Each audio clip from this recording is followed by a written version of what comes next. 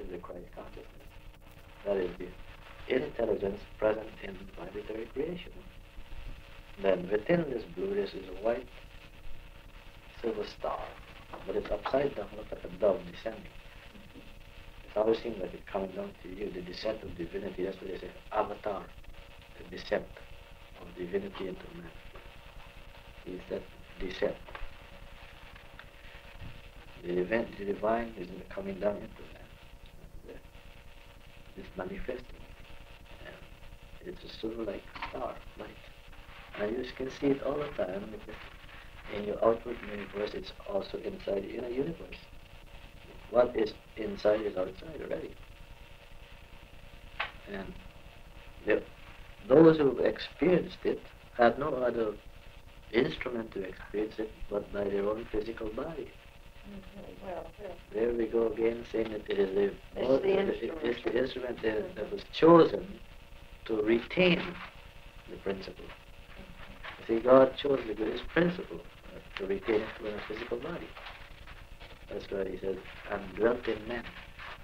And what? And dwelt in men. Oh.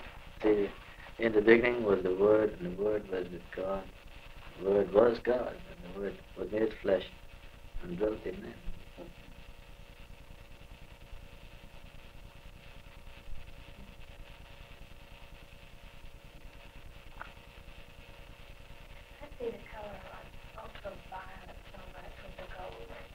That's all right. It's the same principle, blue, gold, or ultraviolet blue, you see, opalescent blue, but it's in there, you see. It may look to some people purplish or violet, and it's the same thing, you see. But you have to keep going. You can't stop, you see. That's why Jesus says, knock. It's a door, you see. You have to knock at this inner door. You have to keep knocking at it with your consciousness until it opens. See, you don't stop. That's why Master Yogananda used to have a whole day, Christmas Eve day meditation. And he used to tell the students to meditate and meditate until they see Jesus, and they keep meditating until he can talk to them, and he was eat a piece of Christmas cake with them. Well, I remember a friend of mine, she says when she first went there to meditate, she heard him lecture on this thing, but seeing Jesus, and I couldn't figure out why he was down with seeing Jesus. And 2 Christmas passed, nothing happened. So one Christmas she was sick with a cold and she couldn't go down to the meditation. And all day meditation and all night meditation was going on. And she sat in her bed and she decided to experiment with the Master said, try and try. It's just like a big noise in the room. And she opened her eyes and she says, it didn't shock her. She just, here he was standing right there and looking at her with the peace and the love that was flowing to her. The Master Jesus was standing there. He says, and she says you can see all the hair and the skin. Paid off.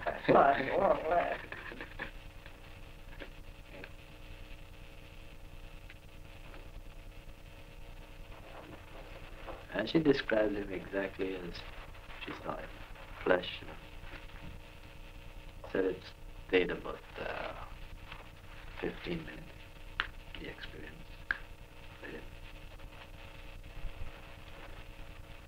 See, he doesn't have blue eyes. He has brown eyes. And he looks more the color of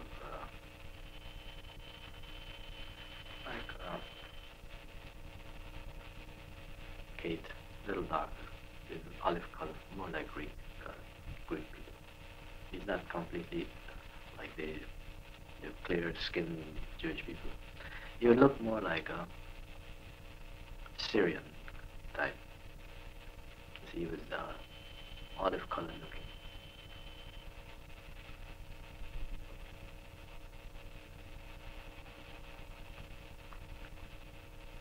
And she said he wasn't 6 feet tall. He was just a little under 6 feet.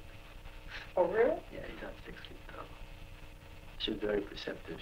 Her work used to be reporting. she could size up anything, and she had the experience. And it was, what was peculiar about it was his hands, she said. They were so delicate, the gestures and his eyes.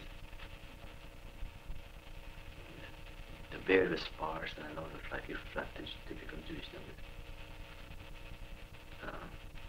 Said it was, and then she spoke about the perfume. It was so, the incense like perfume was so predominant in the room. The cold left her, she said, afterwards, and gone. And she sat up in the room and kept on her meditation. And she says, 2 years after the past, and she's walking along in the garden, and the master was coming around. And he looked at her, well, did you read Brother Jesus? She took a by shock. And she says, no, he said that the whoosh, the bliss came pouring down. She says, well, then she realized that it was the bliss was the thing that she had to work for, wasn't the form. Because the bliss she had to meditate on, to hold on to all the time. This inner peace. We had the experience at the house one time, smelling like honeysuckle. So strong. That's it. So Yeah. we thought it was on there. No, it's no. Well, I'll tell you. Once I met a man in Austin. He's a Austin, did you say? Yeah, Austin.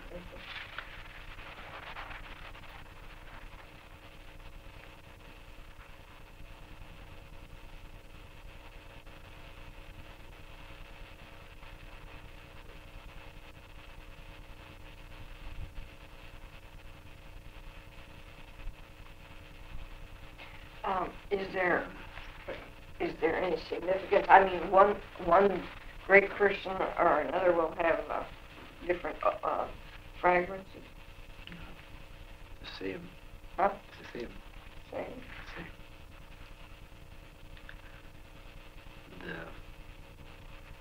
I met him. He came all the way from Austin to see me in Tomball, Texas. He arrived at 10 o'clock at night. And we started to talk about meditation. He was initiated by Master Charan Singh. He and his wife. He's a nuclear physicist. And we started talking about meditation. I said to him, well, I don't teach anything about meditation. He said, well, it takes him about nearly 2-3 hours to get into meditation. So I said, why should it take you that long? He said, well, by the time I slow down and concentrate and repeat my holy names and so forth, it takes me 3 hours to even feel some kind of experience. So I said, this shouldn't be. If you really, it's not how long, it's how deep you go in. So he said, think it's possible? I said, it's possible right here. He says, you mean I don't have to have a special place to sit down and meditate? I don't know where I said, this is east, this is west, this is north, and this is south. What other place I want to sit on? I says, where is north, east, and south? In fact, there is no north, south, east, and west outside. It's all in position to where you are. You're a nuclear physicist, you should know this, man. Well, all right. So he sat in the rocking chair, and I was sitting on a bench, and I said, let's close our eyes and meditate. Close our eyes. 10 minutes. Open your eyes. You don't want to come out of it. I look at him for a while, and he comes out. He says, well, I never went this deep in such a short period of time. What did you do? I didn't do nothing. I said, we just meditated. Well, he left. He didn't tell me what he experienced.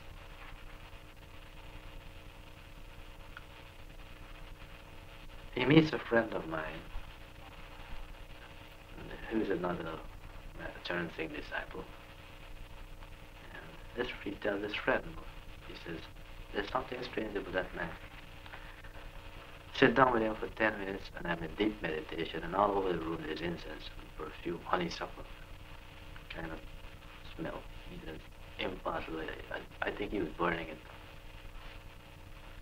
said, but I knew when I arrived there, they weren't doing anything, he just sitting there. And they wasn't burning anything, but there it was, I smelled it. So the friend is telling me what he said. I said, it's nothing, you just tell him, meditate some more. 2 months passed. He and his wife came to visit me in Tambo. And this time I'm sitting under a tree, right in the yard, and there were 3 or 4 people sitting there who wanted to meditate. So they came over and they sat down under the tree too. We started to meditate.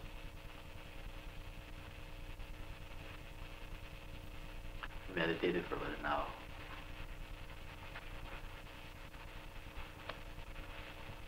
When the meditation is over, he wouldn't come to talk to me.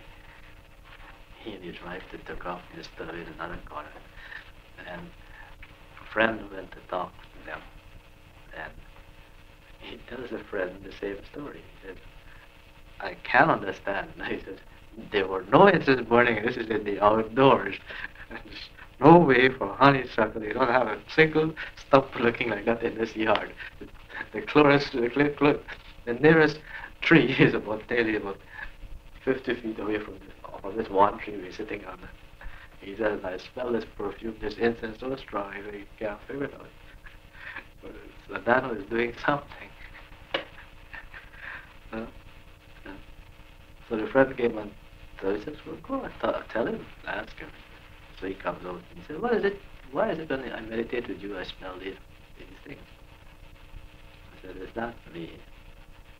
This is a way God is showing you, and your Guru is showing you that meditation is not restricted to no one particular individual. It's that wherever you are gathered with that consciousness, their presence can be experienced. In other words, some people are still laboring that you have to this and me and mine alone, and there's no other way that this God is going to manifest, you see. And he was experiencing what took him, and it's only now, since he went back to India, he's getting this experience in his house now. The Guru is helping him to experience it. But his Guru was showing him that it had nothing to do, you see, that their presence, or God's presence and love flowing to them. Wow. I thought, when you hear these things, well, I don't try to do these things because first thing, there's no way you can do it. You just have to meditate. If God wants to give this man an experience of love, it's good and fine. Anyway, a year after, talking about this same perfume story, a year after, a magazine came out from SRF saying what Paramahansa Yogananda had said way back in 1923, that the love of God, strange, not particularly here, the love of God can be perceived as a perfume in the room and an incense and so forth. Now, that same year, I met one of the leading disciples of Kirpal Singh. That's the other student of the, Charan Singh was the brother disciple of Kirpal Singh. So I met his leading disciple here in the United States. And how I met him was unusual. There were a few fellows who came to a meditation one night, a friend of mine, and he says to me, we are students of Kirpal Singh. And I said, I'm not telling you what to be here, I'm just trying to say, learn to meditate. I said, all I have in this place is an hour and a half meditation. You want to join us? Good and fine. So we meditated, and he felt uplifted. So he said, I would like you to meet our leader. So he called his little friend on the phone and tried to make an arrangement. And the friend told him, he says, sorry, we don't go out. We are loyal to our guru. We don't go no place to meditate. If you want, you come to our place. So he said to the fellow, he said, well, look, we can't come to your place. You're too far off. And why don't you meet us at our place? I just want you to meet the man. So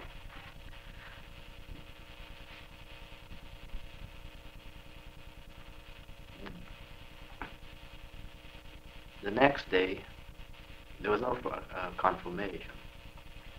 So it's possible we'll get together, possible. The next day, I'm lying on the couch in Los Angeles, in a friend's house. We were meditating. And he just left and went to the grocery, and I was lying on the couch. And I can perceive, all of a sudden, this person who I'm supposed to meet. And so I'm clearly in my consciousness. I saw this light in the room, my meditation. That afternoon, at 8 o'clock, this fella called and says, why don't you come over? Maybe they'll show up as they promised. Anyway, we got dressed and we went over. We were sitting down. And we're 7:45. Doorbell rang. In walked in this man and his wife. And we sat down. We talked a little. And we wanted to know what. I said, I don't belong to no school or anything. I'm strictly meditation. If you want to join meditation, good and fine. All right. They sat down and they meditated. And the room was flooded again with this perfume, this incense. We meditated about, say, 15 minutes, and we opened our eyes. And they don't want to come out. And then it came out of it. The wife said, our master was here with a company of masters. She knew she couldn't recognize who they were. And he said yes. And he said it was the funniest thing. Early in the day, when I meditated and I was supposed to meet you, I didn't want to meet you. And when our friend phoned and told me that you were the person who spoke about meditation, he says, I sat down in my study room and I really meditated and I asked the master, what should I do? And he says, and the master says, go. He said, that's why I came tonight. I wanted to see who you were. And the master said that I should go and meet. This is the student that told me this. And he sees his master constantly, you know, but he's the most advanced student in this country, and he advances it, manifests him all the time. He says, go. And we met. And he said to me, he says, well, this was an unusual experience. I said to him, the love of God is the greatest experience. What your master is trying to tell you is that once you realize that God is in everything, and that there's no one particular school has a monopoly on him, then you become universal-minded in meditation. You don't restrict yourself in meditation. Anyway, we had a wonderful evening and they left. A year after, he went to India to visit his guru in the ashram in India. And then he came back with his wife. And you know what is his philosophy now? Meditate any place with anybody you meet. Meditate what? Any place with anybody you meet. Because he realized now when he went there too, he learned the truth. That the Guru is all over. God is everywhere. There's no one spot in the world. So, in fact, he wanted to be a minister, maybe in a past incarnation. He had this tremendous desire that he bought a church. A small church that was empty and run down in a certain area of Anaheim. he bought it and remodeled it so that he could give lectures twice a week. And another friend of his, they were disciples, and I used to visit them, and we'd have meditation at his house. And I was telling the friend, I says, if people are very fortunate and don't know how to use your good, fortunate qualities with your guru, I says, you're going to India, I'm certainly not going to pester your guru, and that's the question. So, because then the guru is only giving you the answer that you need, and that's all. But if you close and tune in to the guru, while you are in his presence, while you are there, learn to tune into his inner consciousness, then you'll get more. Well, I found out that they did do it, and they got more than they expected, because he really poured his love into them.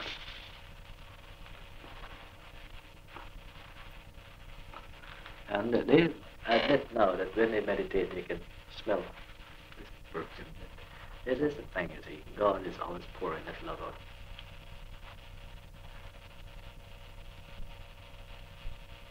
How can you be sure if you're tuned to the inner consciousness? Hmm?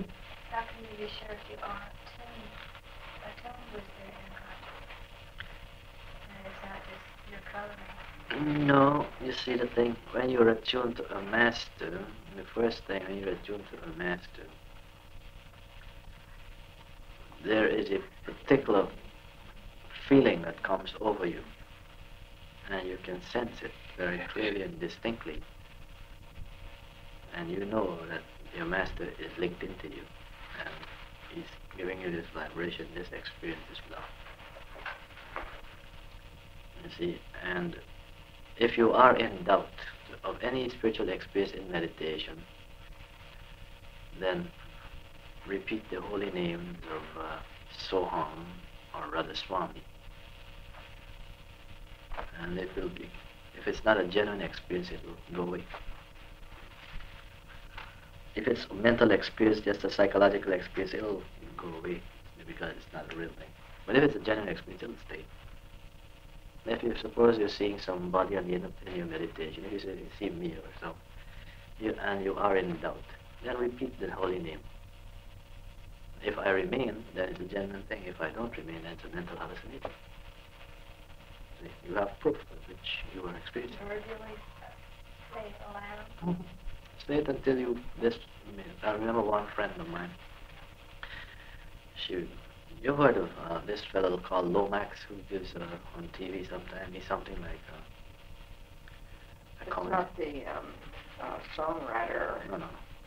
Well, this fellow is a colored commentator who creates arguments. He does something like, what's his name, that other commentator? Pine. He's a colored Pine. So, he had this girl come on his show, and she would give him a reading. And she really gave him a reading because everything she told him came true. And he said, I've never met this woman.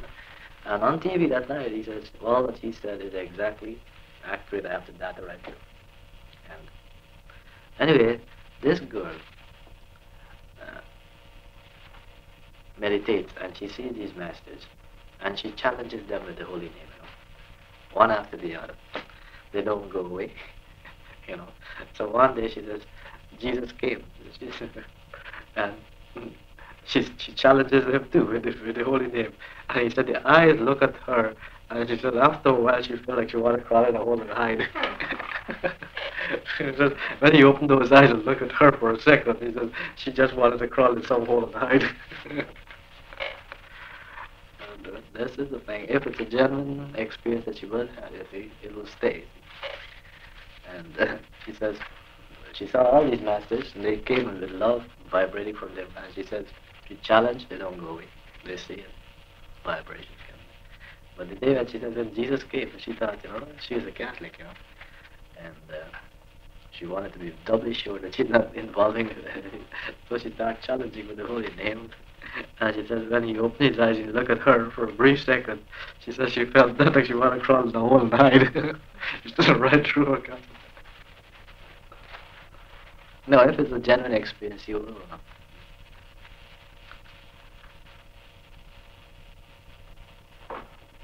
Now, see, none of, that's why these masters are telling you that genuine experiences are things that you can rely on, you see, because they don't have anything to hide.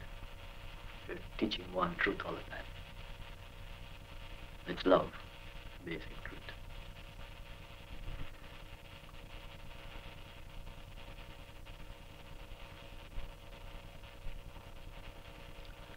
I was telling the boys, I got some flowers that they brought the last time they came down to Creta. Remember those flowers that you brought? They come from Tyler, Texas. Well, they're in front of the picture. They have, none of the petals have fallen off. None of the leaves have fallen off. They all start to crystallize like they look like artificial flowers. And it's been a long time since you brought them, and nothing. They just look like natural artificial flowers. They're glazed. Strictly from the love and the devotion that they poured into it. It's left there in the glass like that. I was looking at it this morning before I left. It looks like if it's been slowly glazing its own self. Crystallized. Yeah. And you can touch it and feel the difference. Here you feel the softness. There you feel the kind of waxy coating on it. And I've been looking at it for, I remember Jim. You remember Jim? He saw it the other night. He said, boy, I've never seen anything like this. He wanted to break off a petal. I said, no, you don't break the petal off. Leave it just as it is. Yeah, well, when Yogananda was alive,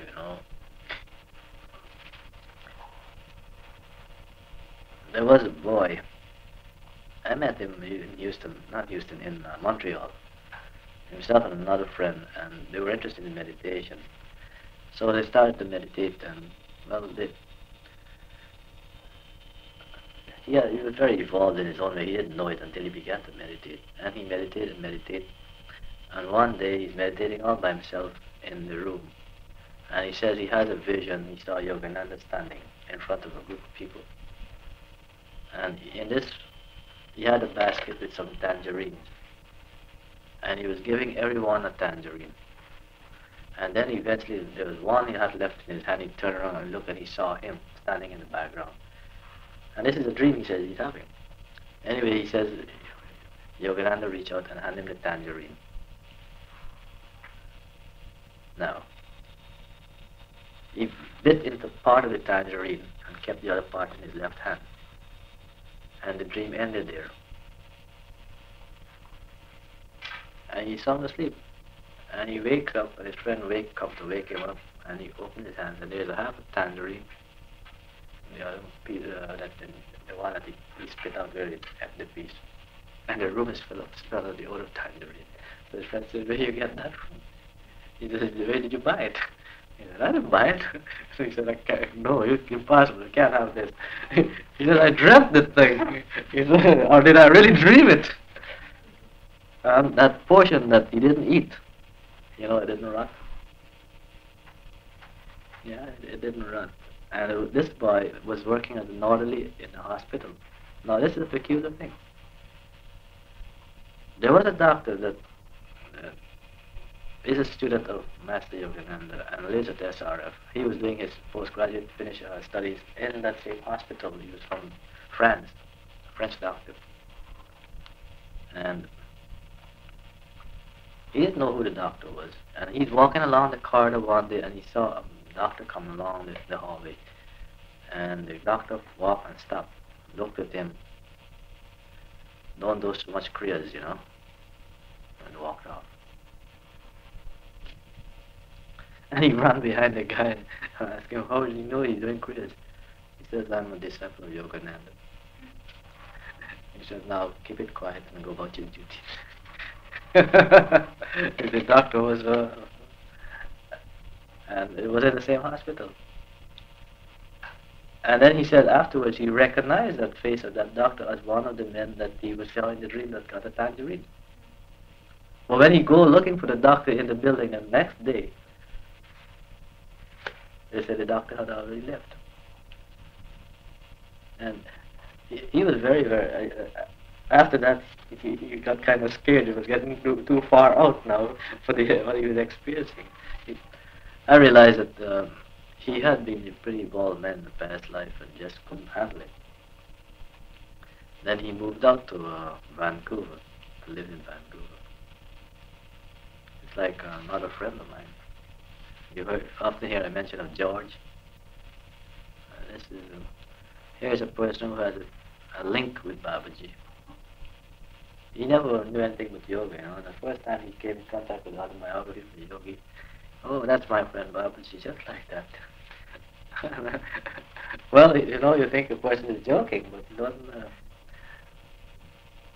And one day, he had a bottle of rum he brought from the islands, and he wanted to give his mother a drink. They lived up in one of these old-fashioned French homes, I was visiting with him, and he had no eyes. It was in the summertime. So he says, well, Babaji, I need some ice. Just like that. Jokingly, And a few minutes after, he walking on the balcony, looking outside. He says, Mom, is that your ice down there? It's a Sunday afternoon. She says, no, George, I don't buy no ice. And then it belongs to the neighborhood. It's 12 o'clock. In the sun, it should be melting away. He says, I don't know. He goes downstairs and he asks anybody whose ice is it because it's melting away. Why they don't pick it up? No ice cart pass in the area to bring this ice. So it's a 50-pound block. And he looks at this thing. He says, well, if nobody don't want it in an hour's time, I can take it. I need to have a drink. Well, we're upstairs in the balcony looking at this condition. An hour passed in sun, a 50-pound block would be pretty melted away, right? He goes down. George is a very healthy man. He's sick. He picks up the ice and he starts walking up the balcony with the ice. And where the ice was, just the edge, the outline of where the ice was resting on the concrete, was the mark right there. And he came up with the ice, and the old mother said, George, it doesn't belong to you. Put it back. That's stealing. She was a very staunch believer in her religion. That's stealing, son. And this man is about nearly 58 years of age. She's still his son. That's stealing. Take it. Put it back. He said, Mom, nobody. It's ridiculous. Somebody have a piece of ice. No. Break the ice. He had a drink, and he started up. So I asked him, George, how did that ice feel? He says, it lifted me up. He says, I just feel like I was lifted up with this. He says, when I got a hunch, Babaji gave it to me. Nobody owned this ice, it's mine. And he was very adamant till the point, He says, it's Babaji gave it to him. This is his friend Babaji. Well, how am I going to argue with the man? He has this feeling. After that, every time he would say Babaji something, it seems to happen, then he got scared. Then never from then would he get involved in it. But it was funny. Of all the pictures of all the masters in this, self-realization, he went to visit self-realization. He saw Sister Diamata and all, Dr. Lewis. He went to visit. Of all the pictures that were available, the only one he acquired was Babaji. And he was a photographer. He drew this picture up so big, and he colored it in paint oil, that picture seemed to come alive. He says, this is the way I see him, and you can't argue it because right away he starts get like he want to fight you, and it's funny. Just to get his reaction to really what he says, it's my friend.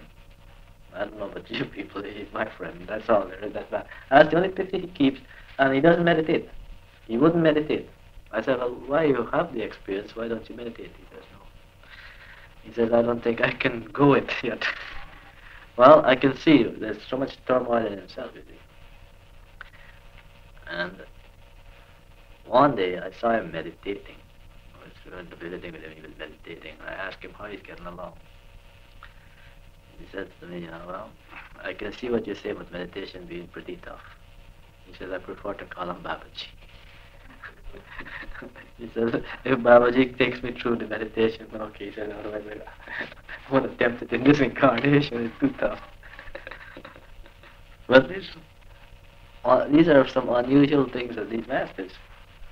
But in a case like his, you see, I could see his case, because for how old the man is, and in relation to when Yogananda came, and how did Yogananda come to be in this part of the world, and what brought this part of the world, and Babaji saying to Sri Yukteswar, these vibrations are already coming from the west to him. He's picking them up. So these masters are already seeing certain disciples or connections with certain souls who they have a connection with, that are already living in a Western body. And this man is an artist, and I tell you, but he could really paint, and his family comes from a line of wonderful artists. And early in the morning at 3 o'clock, that's his time he goes to paint. He sit down in front of the empty canvas and then concentrate. For nearly a whole hour looking at that empty canvas, like he's lost in it, and he start to paint. Just like that. But I realized that this man had some connection, you see. But he was afraid of how far he had gone, what was happening, you see. Because anytime he called on this, or would think, but in the other biography it says, if you repeat the name of Babaji with devotion, instantaneously a blessing comes. And he would say the thing just jokingly, and it would happen, and this what got him so scared, because then he realized, well, how he lived in relation to why this thing should happen. Pretty powerful connection he had. He sure did. And he still has this connection with the master. But he doesn't use it no more, because he says he's not ready for it, but he's holding on to the connection when the time comes to sit down and meditate. See, his mother is still alive. His mother is? Yeah, and she's very ill. Did you say they were in the north somewhere? Yeah, she's living now in California. They moved down from Canada. They used to live in Canada. And she moved down because of the winter. They're living out there in California now. Yep, pretty severe. Yeah, oh yes, it's severe winter. It's 10 below zero. Oh. It ain't so nice. Like sunny Dallas. I'll tell you, I don't think I could take living up north again that far. Hmm? No, my company's up there. But they have to go there to work. I have to go back to the office. See, my office, wherever the company sent me, that's where I'm working. Actually. Cold or otherwise. Cold or otherwise. Just take your red flannels and get the since sprayer. last month, this month, in October, in fact, my boss has been nominated the head of the Federal Fall Commission and corrosion investigation. So, and it kind of changed the whole picture now. He called me last night and says, well, Charlie Chan, you're my number one hatchet man. Number one hatchet man. Yeah, because he has to go in and check all the corrosions and all the... So I says, yes, Mr. Nest of the corrosibles. We're moving back to South Carolina. Yeah? And we got packed and we were trying to leave Thursday and something stopped us. Yeah. Friday morning, we knew we'd get away and something stopped us. Friday night, and then I said, something happened. And I meditated all night. Last Friday night. Yeah. And I felt like you were coming here. And I said, if that car can't get fixed out of England, then I know it's so. And then Roger called me and said you were here. Yeah. Didn't see Lucille Furry already. She's in San Antonio, attending a teacher's convention or something. Because I was going to call you to see if we could stop by and see you. Yeah. And I never called either. Well, you see, this is how it works, actually. I kept saying what you said.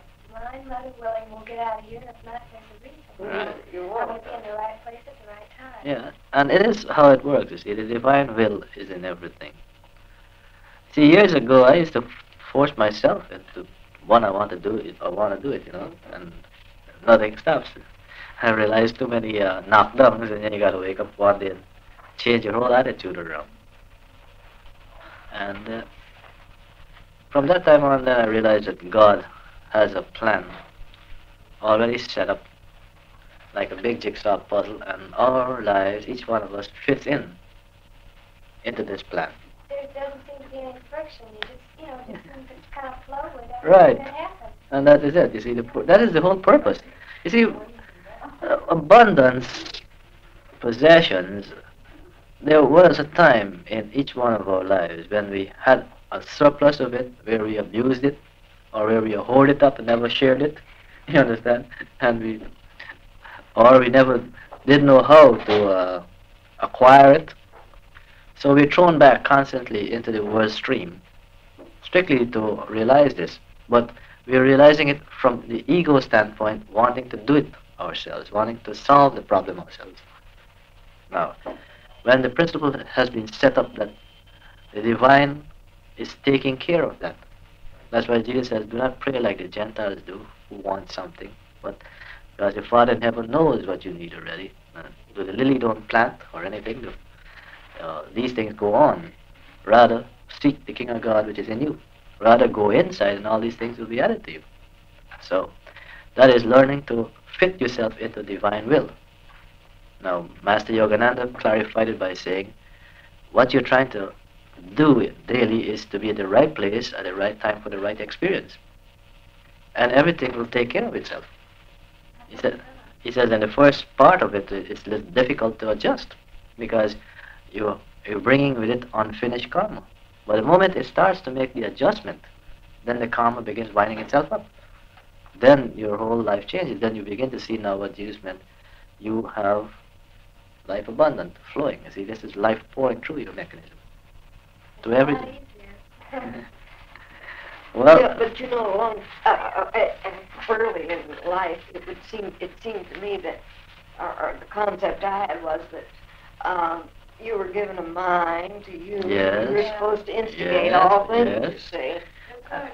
That's the way we're brought up in. Yeah. In this country. And if you are in a right. your own, Right. trying to initiate something. In other words, if you're sitting back and letting some other person make the decision, it's as though you're being weak-willed and willy-nilly kind of a person, You're really the one who's making the decision.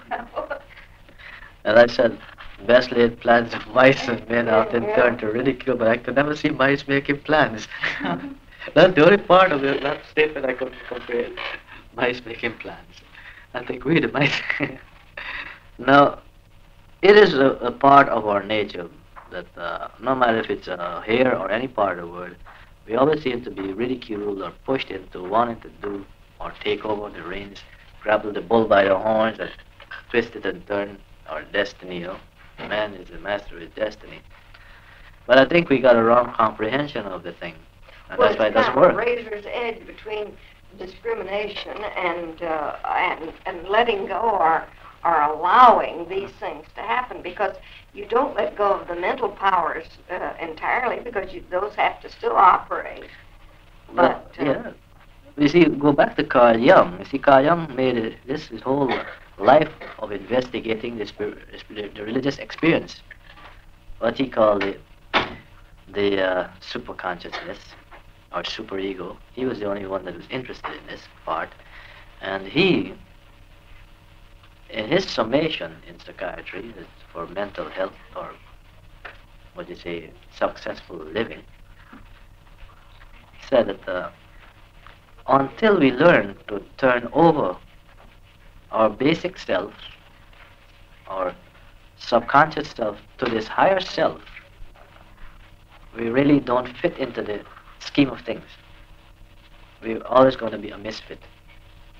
He says, and this is a challenge to the Germanic mind and the Anglo-Saxon mind, whereas to the Oriental mind, this is part and parcel of his makeup.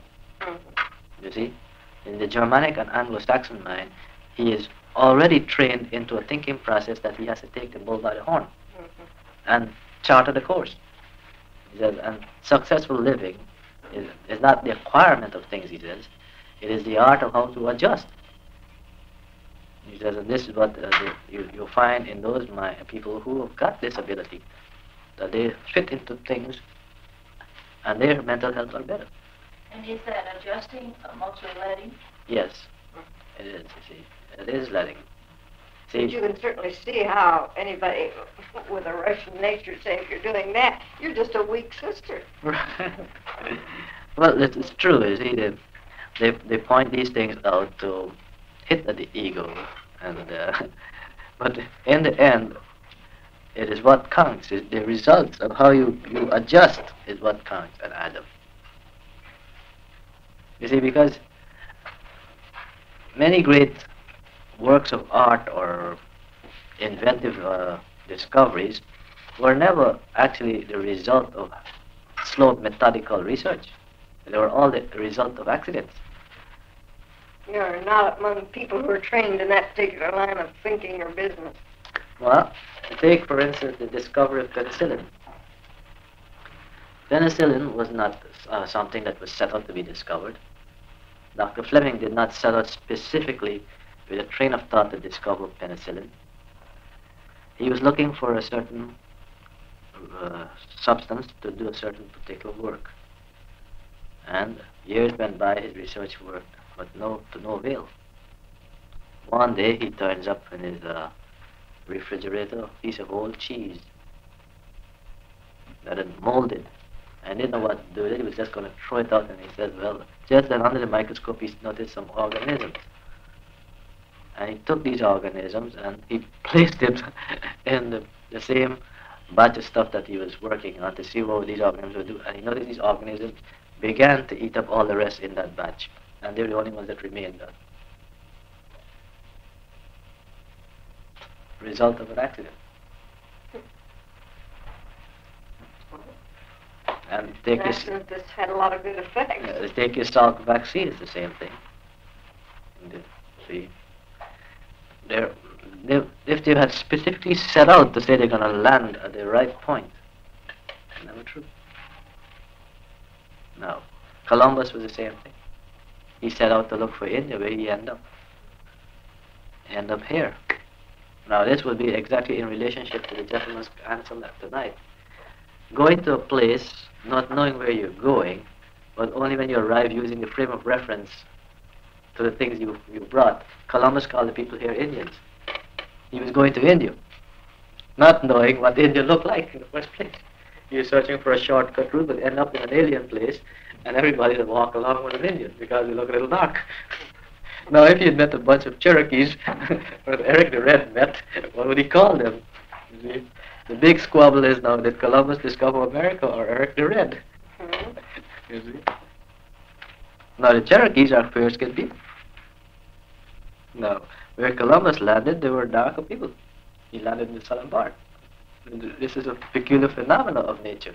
The northern people of every country seem to be clearer or fairer, and those in the south always seem to be darker. The pigmentation, like that. Now, this is something doctors are realizing today, that pigmentation is due to location, weather, and the diet. Your northern Orientals are clearer. Your southern Orientals are all dark. Are darker than the northern Orientals. Yeah.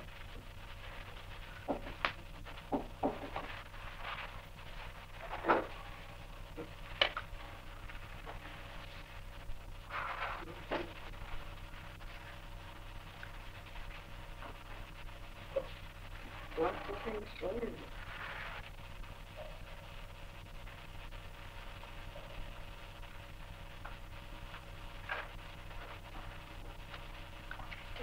Did the American Indians call themselves Indians or anything else?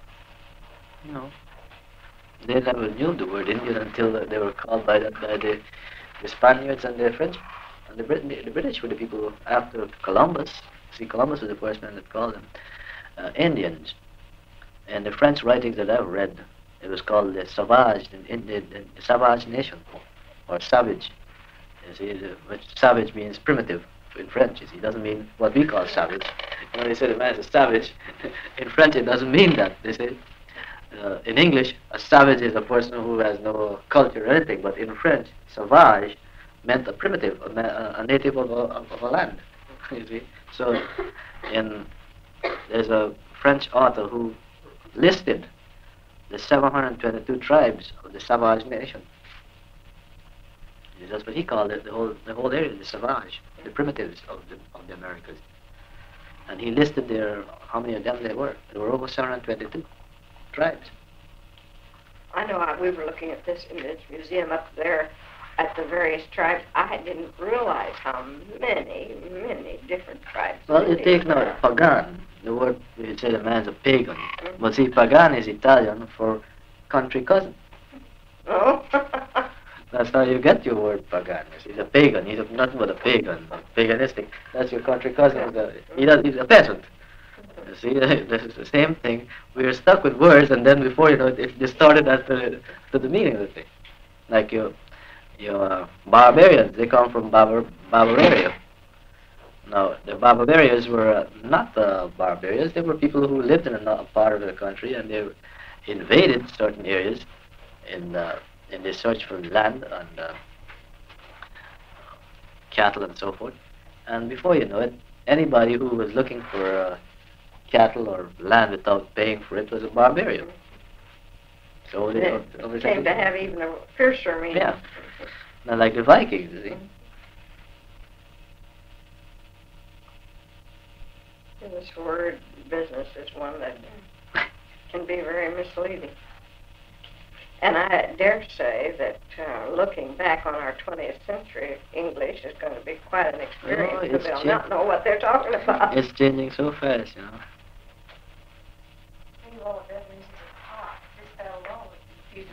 Yeah. Pot. Yeah. It'll be a real called the kettle black. This is an old saying they had, but does it refer to marijuana, Negroes, or what? Yeah. Yeah, there was a good book I read the other day. It's called Googly Gook. It's called what? Googly Gook. Oh. How to read, speak, and talk Googly Gook. About the government's writing? Now, this is a professor of English who devised this thing. He says, Googly Gook is a way to communicate to people who don't want to understand too much.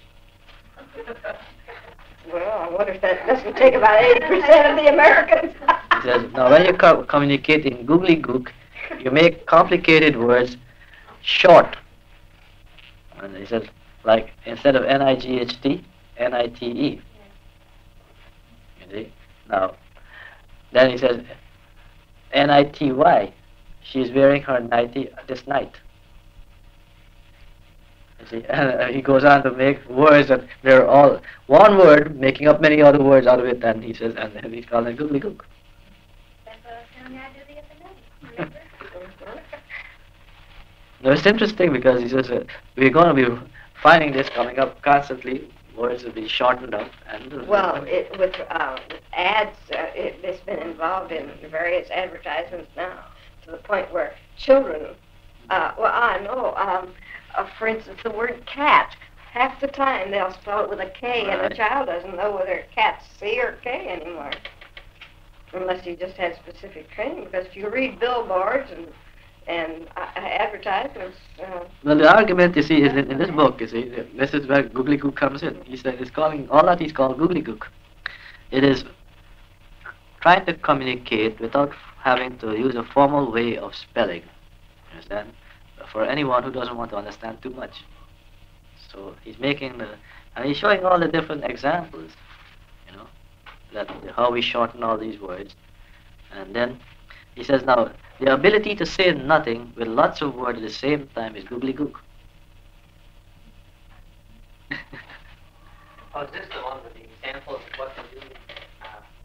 He has a block full of about 30 or 40 words, and then you combine them, any one out of any one of the columns. Yes, it's the same. Sounds good. Yeah. Doesn't mean anything. Doesn't mean anything. Right. This is the same thing. Oh, yes.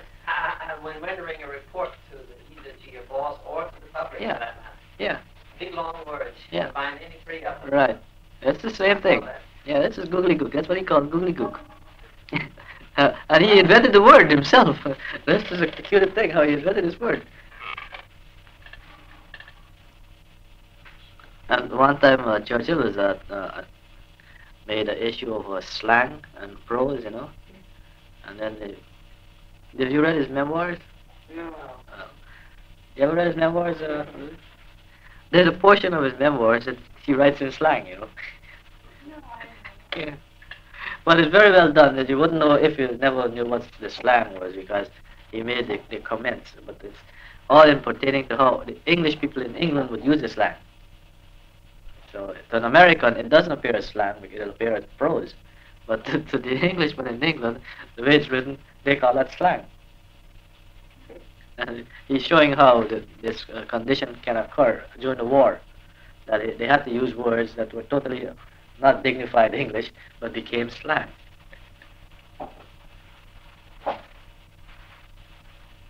And he was quite a master at words himself, as an author, and let alone a writer, you know.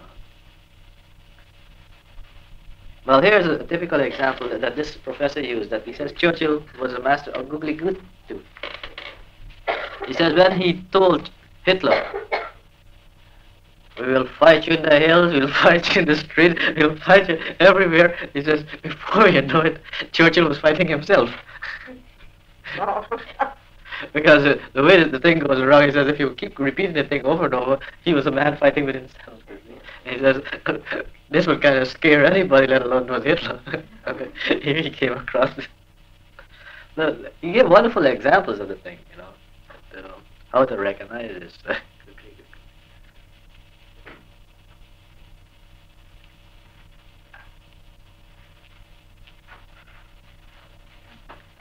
Well, good morning. Everybody up at one and that one's busy.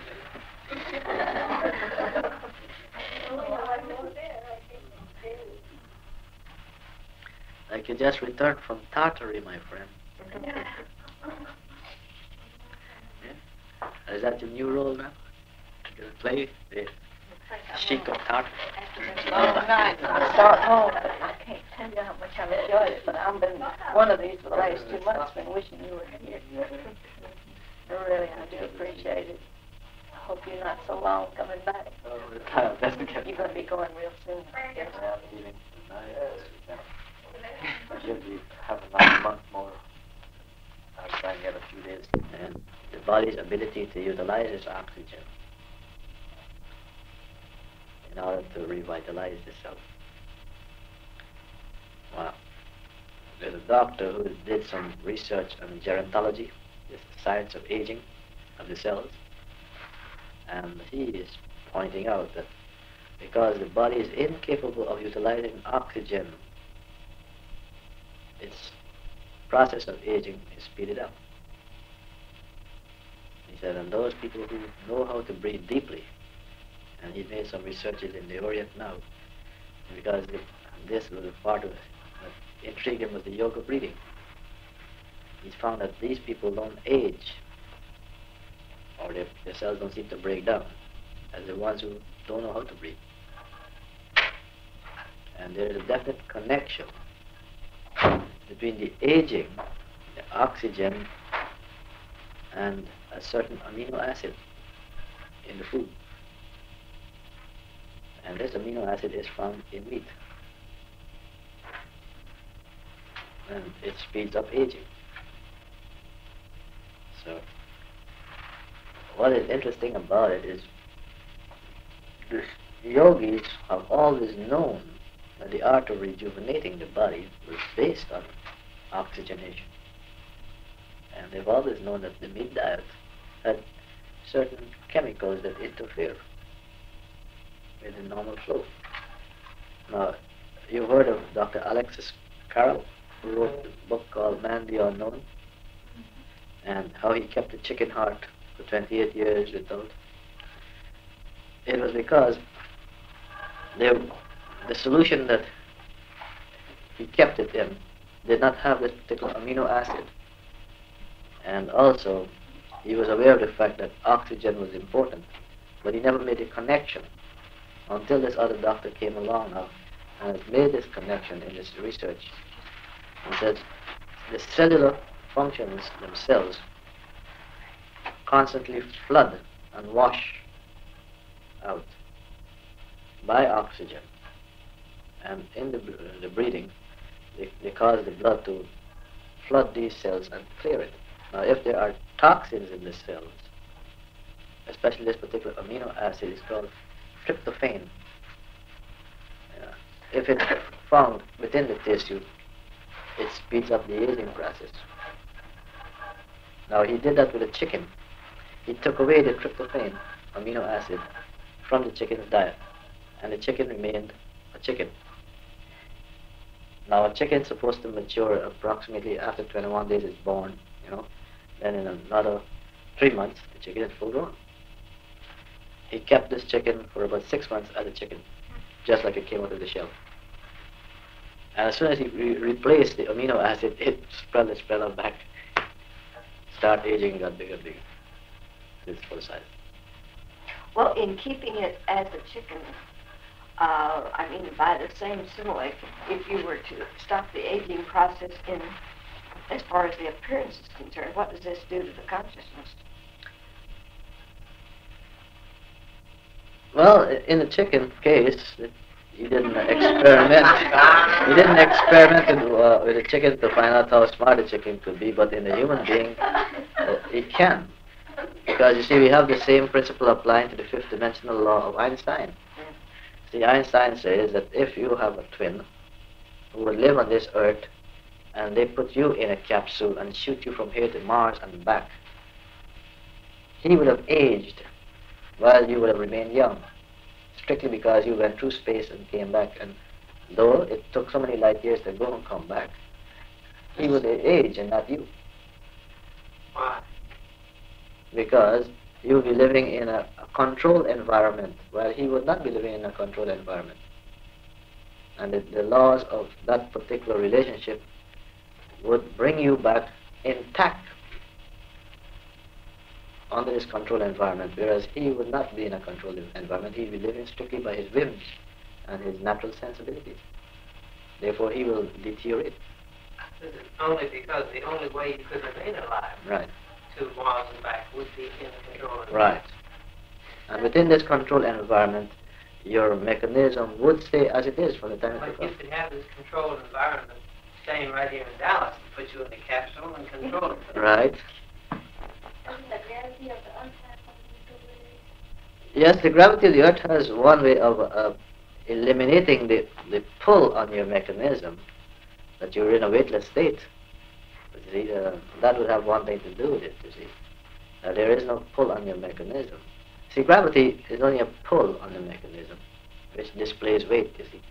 Now, we age not because of gravity.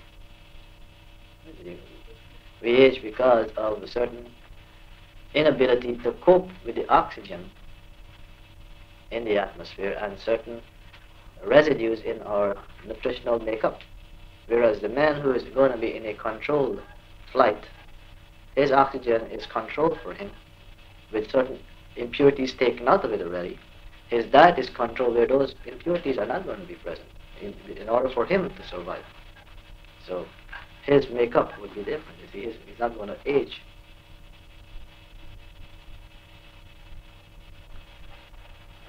But it gets back to the thing about meditation. All these things tie in with the meditational techniques because they're all hinged on the same principle. That in meditation, your body is oxygenating itself. And when you shut down, periodically in meditation, you are, in a sense, simulating a controlled function on your mechanism. You are, in a sense, bringing this mechanism to a slow-down process. Now, in Kriya Yoga, the master said that the slow decarbonization of the blood helps you to utilize the added oxygen to reduce the decay of the mechanism. See, in this particular aspect here,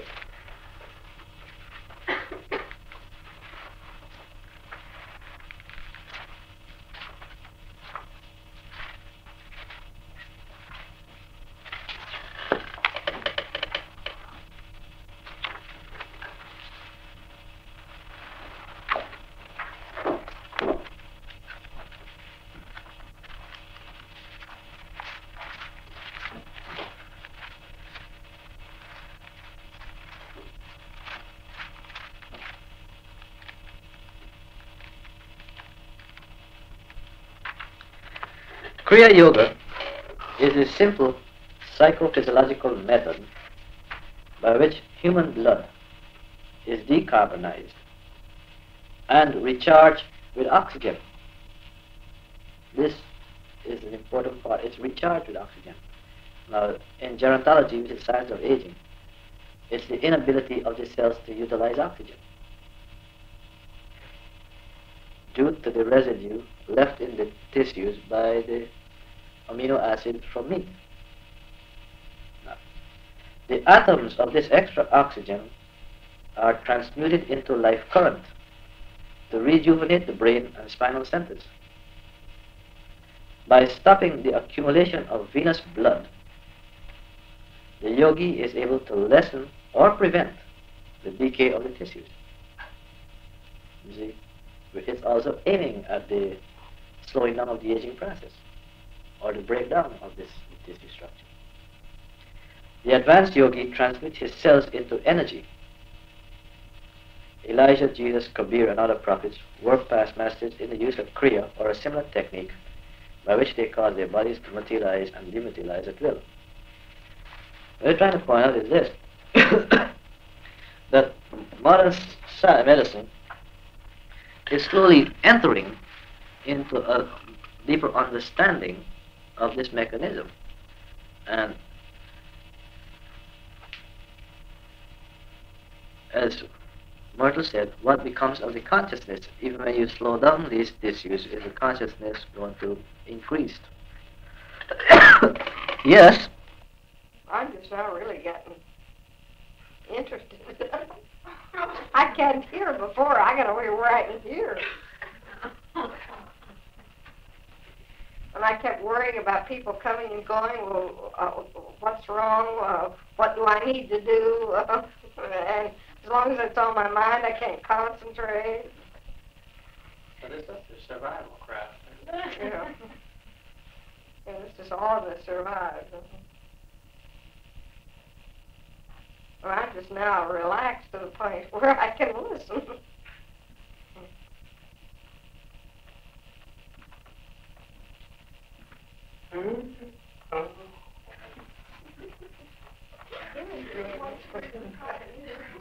Aren't you sorry we survived so well? I hear it's sinful to have coffee at this service. Make some coffee for us. Huh? Coffee. Huh? Make some coffee. Somebody said you're not supposed to have coffee. We have prasad. Who said that? Who said that? Well, they don't know. That's all that. You have had coffee at these things? Well, Adana and Al and Sonny used to drink coffee and If I don't, I'm I'll stand with they you. did to eat when you drank coffee. Like cigars on Huh? No, I No, I'm not going to get a cigar. Cigarettes are bad enough. He's crazy for living.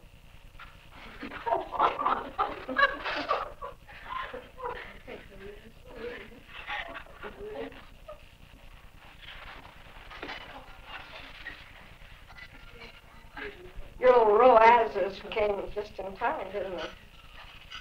What? Your little roses. Oh, the roses. I don't know what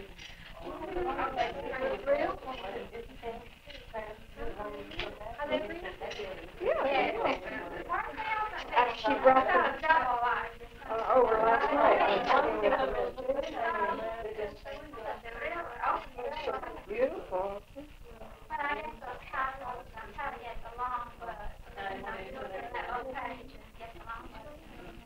Or they seem to, do they stand up better? They seem to be better. If you get the long ones or something. In fact, the roses are prettier now than they've been on. Is that right? I haven't paid. I bought some once or twice, but they last just about one day for me, and so I just prefer to quit. They're worth it, though, just for one day.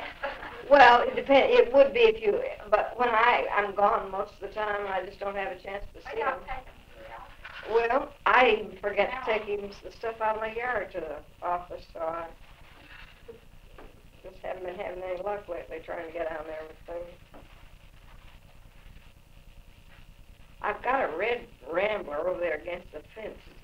I've just learned from Ann tonight about pruning them, and that only the buds come out on new growth, which sort of has a significance along with it, too. Did you know the Busbys? The Busby? Huh? The Busby? No. They were here speaking a couple of weeks ago.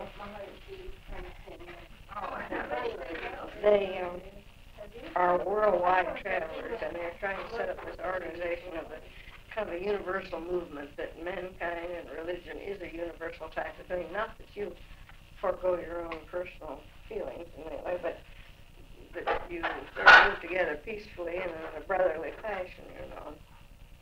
And they seem to be really spreading a lot of good This work. is the new approach now by recording. The what? Are doing it on records now? Yeah, everything is. Tape recording, record. Yeah, that way you get a lot. Well, I've gotten to the place where I would prefer to correspond by tape recorder about as well as any other way.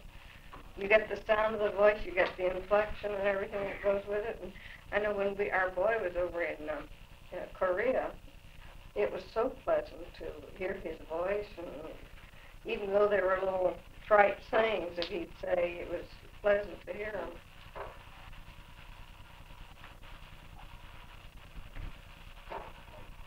Which, again, is only an extension of the thing that could be sent firsthand once we learn it.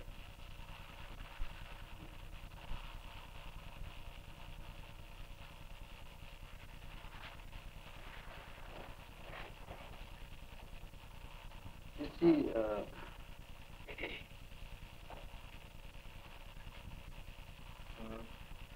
meditation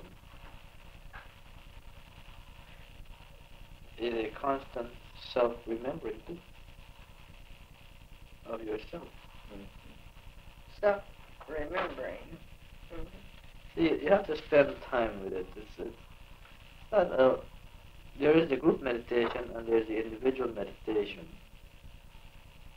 But you also, in those periods, even in a group or by yourself, you have to bring your consciousness to observe yourself. This is an observation process. If it was in books, believe me, there are lots of books written on the subject, but very few people are actually practicing it or doing it. And it's only by doing it or getting involved with the action of it, you discover what is not in the books. You discover of yourself what is happening inside of you.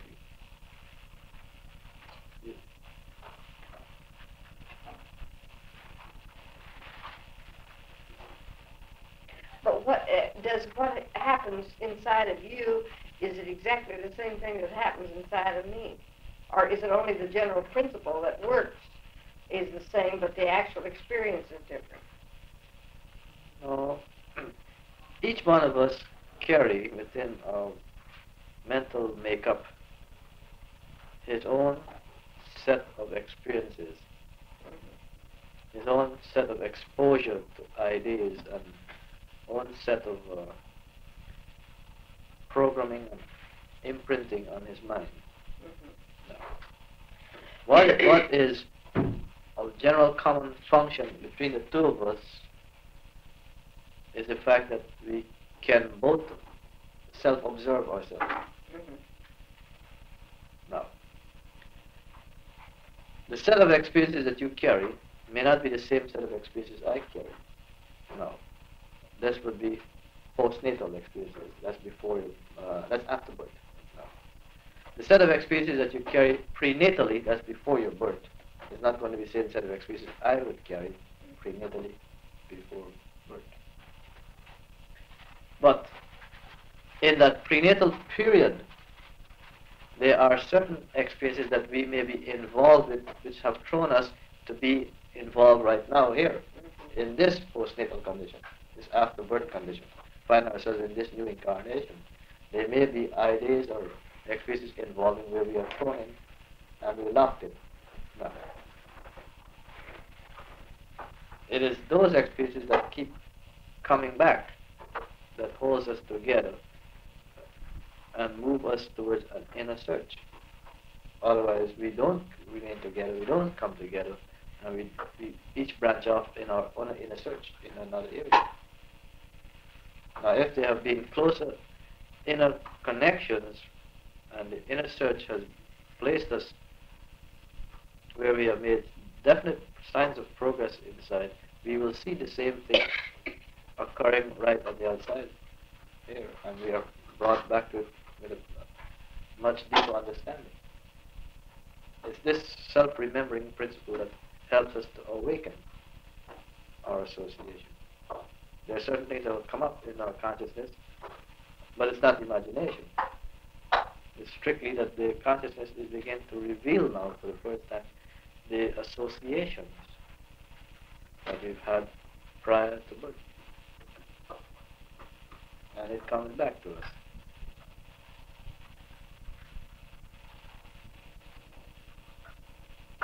Well, the self-remembering is for what purpose? For the purpose of making us aware of how we function,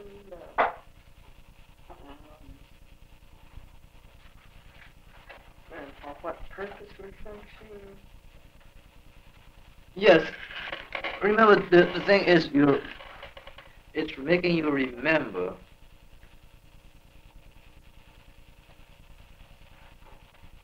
a part of our nature that is yet untapped by our five senses. It's a part of our nature which we are unaware of, that is already functioning through the use of our five senses, that is deciding and making decisions on our outward life.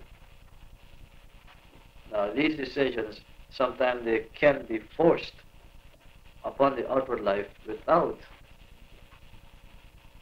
us being capable of handling them.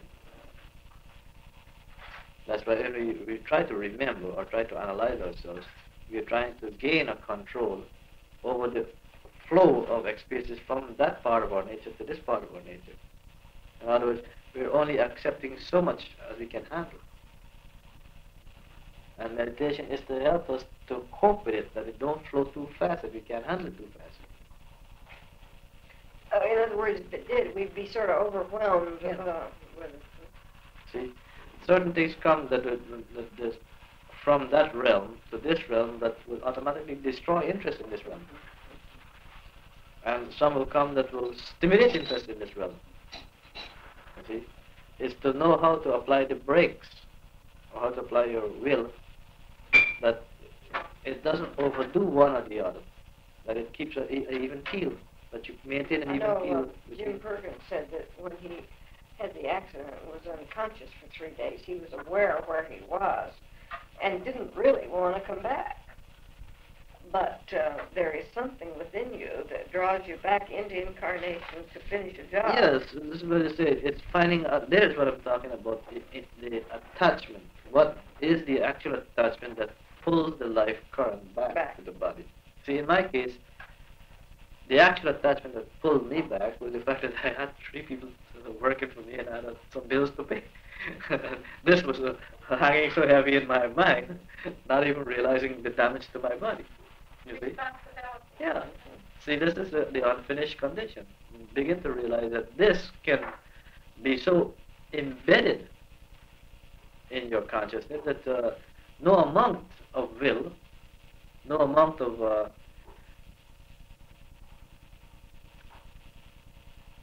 detachment seems to break it. It seems it has to be faced and be fulfilled. Now, even when I came back into the body with the intention of fulfilling the obligation, it turned out I had to sell the whole thing out just to pay off the bills. So they were eventually out from under, you see. Whoever took over it either kept them or fired them. And whatever whatever value I placed in the object, I didn't get those values, you see. I had to sell it at actually at loss of value to get what I had to pay off whatever. See? So again, I am placed with a lesson to learn.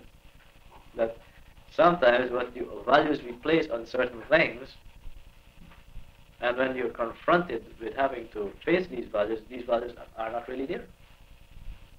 That you may have to alter your entire decision just for what is the important thing to be solved. Are those values brought over from other lifetimes? For instance, like small children and so forth, who do not have parents that set obligations or cause obligations to be outstanding in the child's life, do they automatically seem to have some sort of a life goal or purpose anyway? Or do you know? I'm wondering what happens in a case like that. No, I really don't know.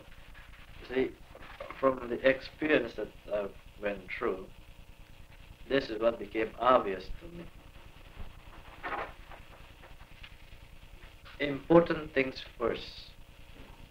The more important things become important, the least important they seem to be. They really are. Aren't that?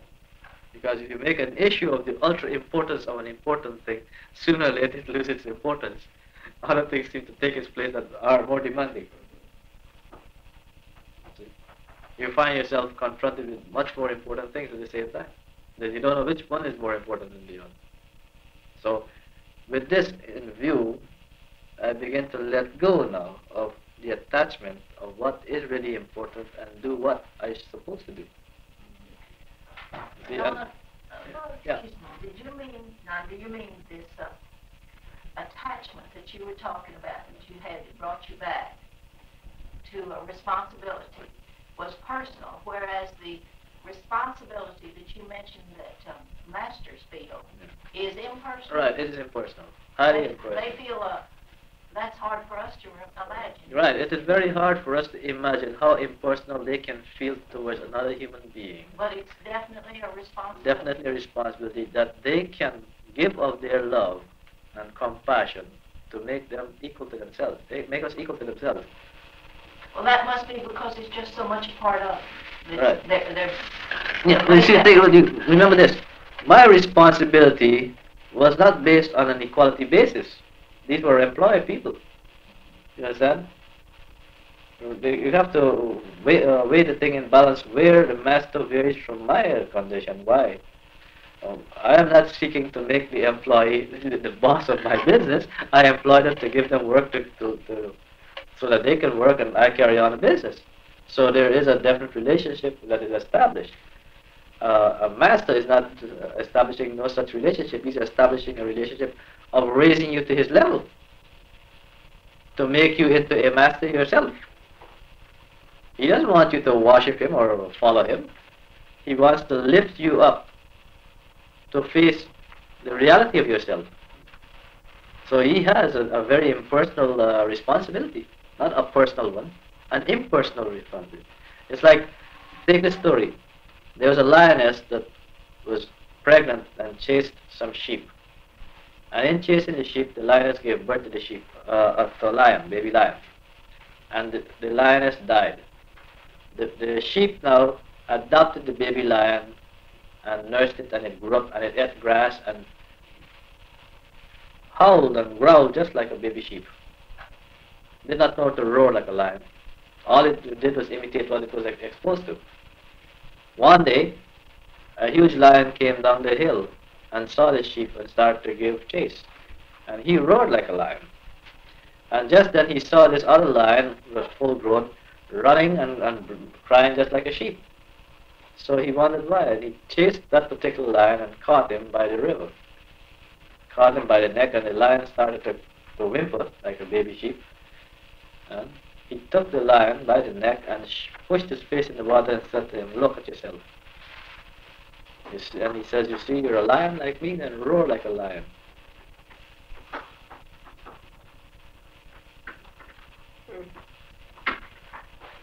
That is the responsibility of a master to us. He's catching us by the scruff of our psychological weakness and shaking us to our spiritual heritage. You're just out recruiting more masters. You see, he doesn't want us to be like the sheep that is still groveling in the five senses, in our state of inner weaknesses. He wants us to awaken to our inner strength and the reality of ourselves. Now, in my responsibility to these people, it was that they were my employees, and I was not in any way trying to make them into a boss. I was strictly employing them and giving them work, and that was the relationship. And I had this responsibility to see that these people got paid. And I had to pay my bills, you follow me? Now, in the case of a master to his disciple, he is raising these people up to a different level. Therefore, his relationship would be highly impersonal. You see? That's why in Autobiography of a Yogi, the teacher said to the student, I will give you my unconditional love. Would you give me your unconditional love? So it's easy for a master to say he gives us his unconditional love, but it's not so easy for us to say we can give a master our unconditional love. Our love to a master is always conditioned. We want something from the master. We want cosmic consciousness, or we want to have an easy life.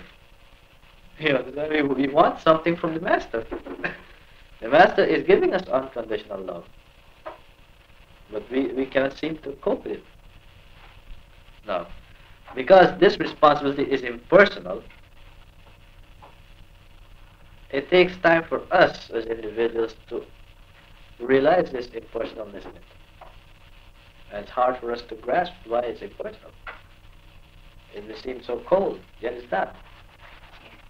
It is because it was intended to awaken us from our own delusion. Well, that's why a good mother, a good teacher is always more or less impersonal, but they're usually criticized by the world. Right.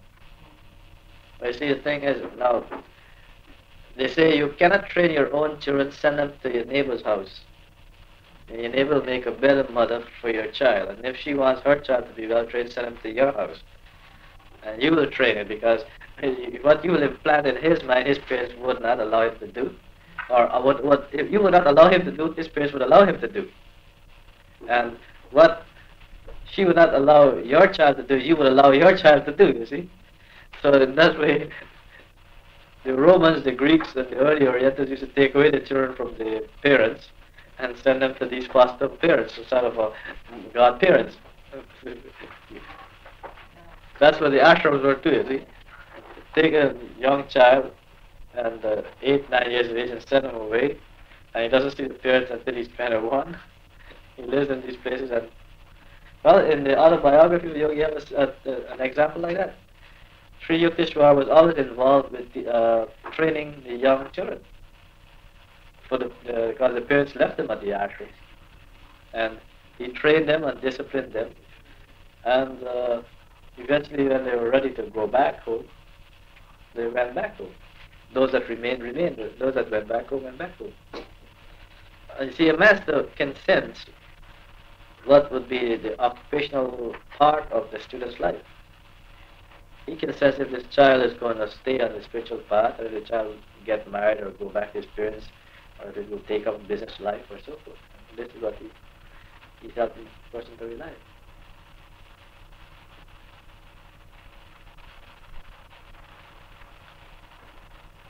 He's too angry, he wants to finish.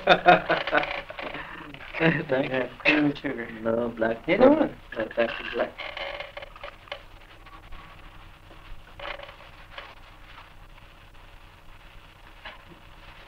You see,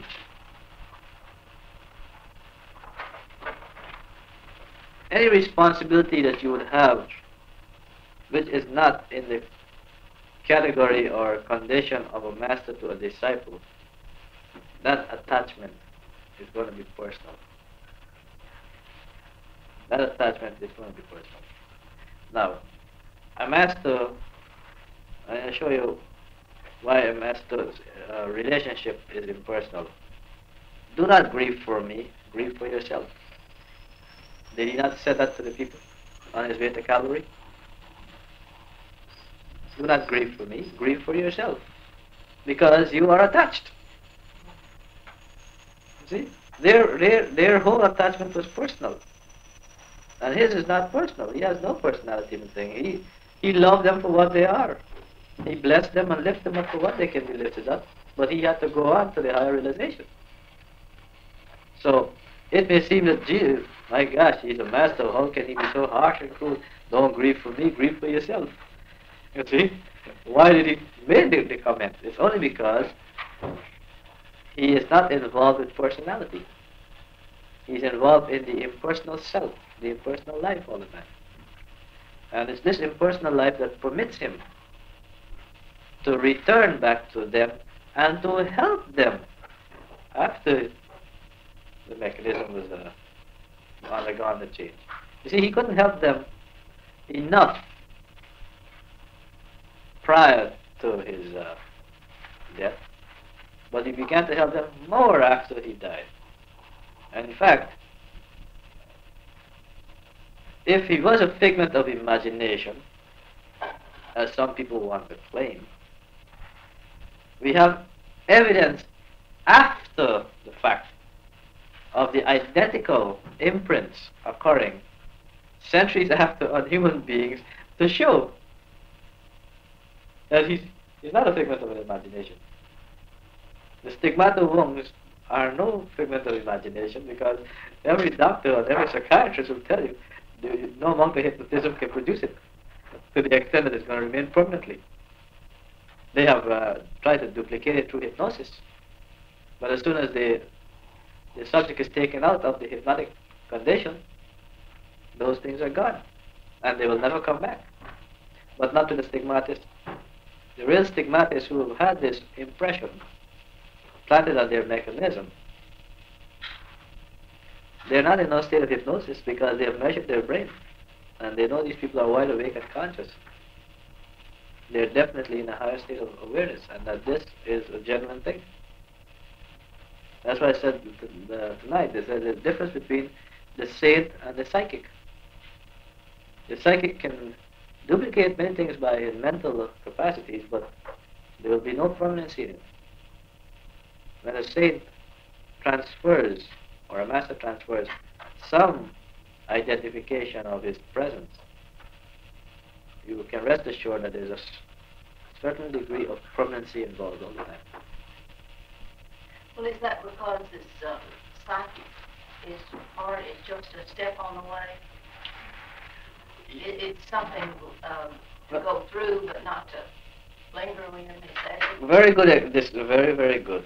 It's the garden in front of the house, but it's not the treasure box in the house. In other words, here you're going through the garden, and it's got beautiful flowers all around it. And it's all made of what you call costume jewelry. But right inside the house is where the real jewel box is. Now, no person displays the pure jewels outside of the house. Then the solution, instead of working with that, you would say is just more meditation. Yes. And every master will emphasize the fact that this is it, you see. You see, the masters said this in their writings. In the early stages of meditation, which is a personal revision of your life, because we have made so many different mistakes, we don't know all the mistakes we made, because we have to recall these things to the surface. But we shouldn't worry too much about the past lives, because they've already been made. In other words, you're carrying a knapsack on your back already, like the turtle, you know.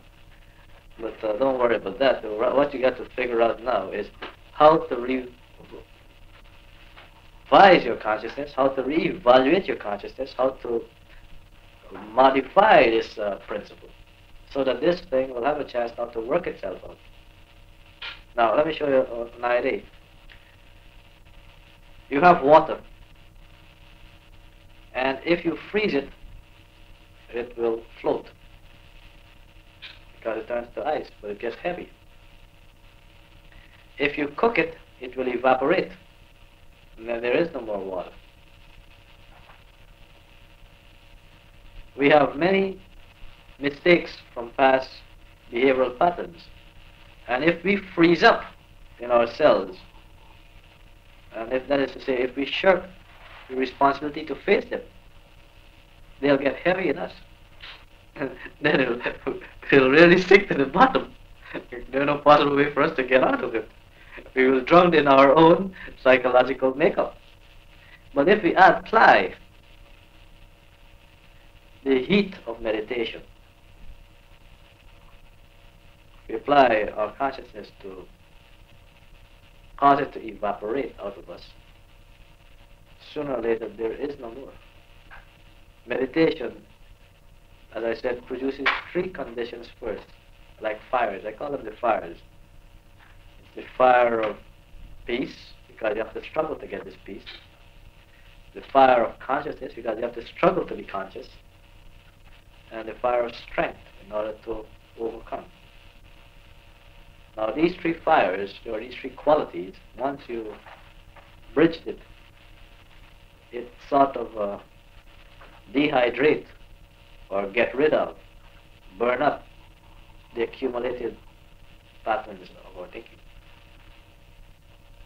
For the first time we are ridding ourselves of it. So it is not less meditation, and it's not more meditation, it's how deep we meditate. See, there's a big difference between how long we meditate and how much we meditate, or how little we meditate. It's how deep we meditate. The depth of meditation is different. Charan Singh and Yogananda, many of the masters, they say meditate for 2 hours minimum. And the best time is around 3 o'clock now. What time is it there? 5:30? Good time to meditate, says now is a good time to meditate when all the cosmic vibrations are pouring in, because all the masters themselves are meditating too.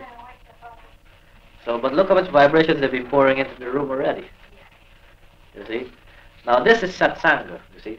This is communion with them, because you are calling their consciousness into your life at this period of the day, when they are at their peak. This is their peak moment.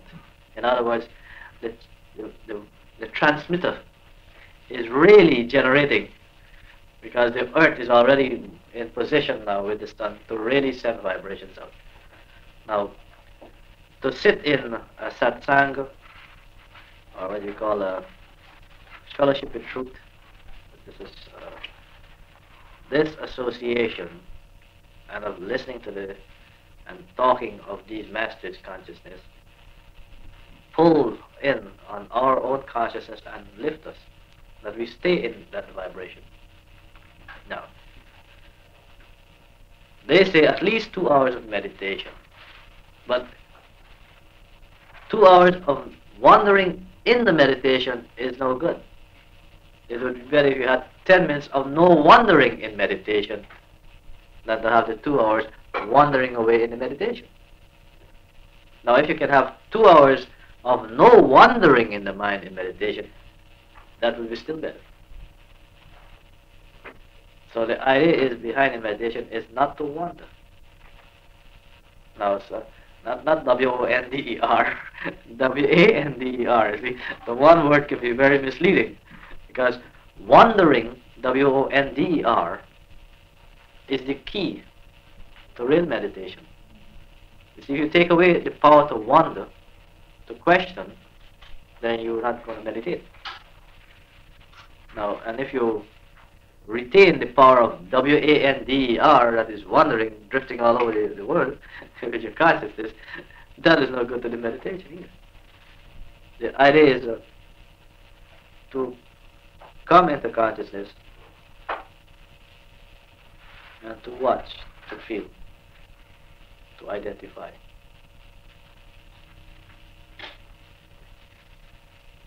Aim for the first thing, which I think is the thing most of us don't realize we should aim at. Aim for the internal peace. Aim for the internal tranquility, the internal serenity. That this mechanism, under any condition, retains its tranquility. In other words, don't let the body generate too much adrenaline. Don't adrenalize. Try to get this phosphorus going in us, phosphorize ourselves, light up. So we have this joy going, this bliss going in us. It's a hard thing to say to somebody, I'm feeling bliss, and they're feeling pain. Back to that bliss again. That's the one I had a hurdle trying to get over. But the hurdle was wonderful. It was good. Yeah. Office murderers hurdle. That's like which way. See?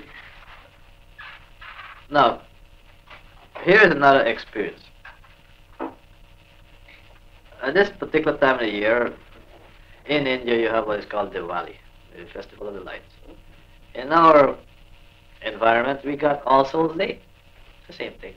On All Souls Day, the church light up a candle and pass it out and walk around. Thinking about that yesterday.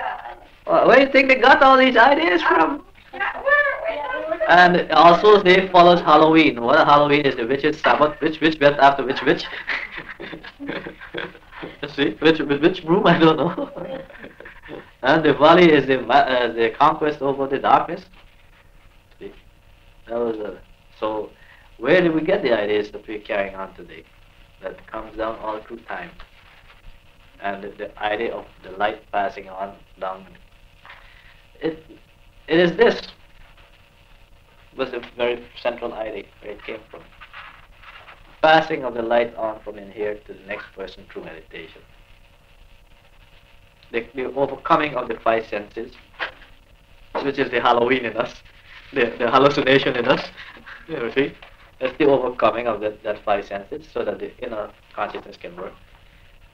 See, we are all going back to these same basic principles, but over the centuries, it became now a tradition or custom. It became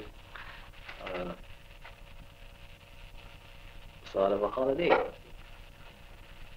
But the real principles are still there. We don't imitate or retain certain traditions or customs unless they did not at one time had an origin in truth. And religion. Yeah. See, there is always that particular period where the truth was actually experienced. Now, among the North American Indians, they have the same principle.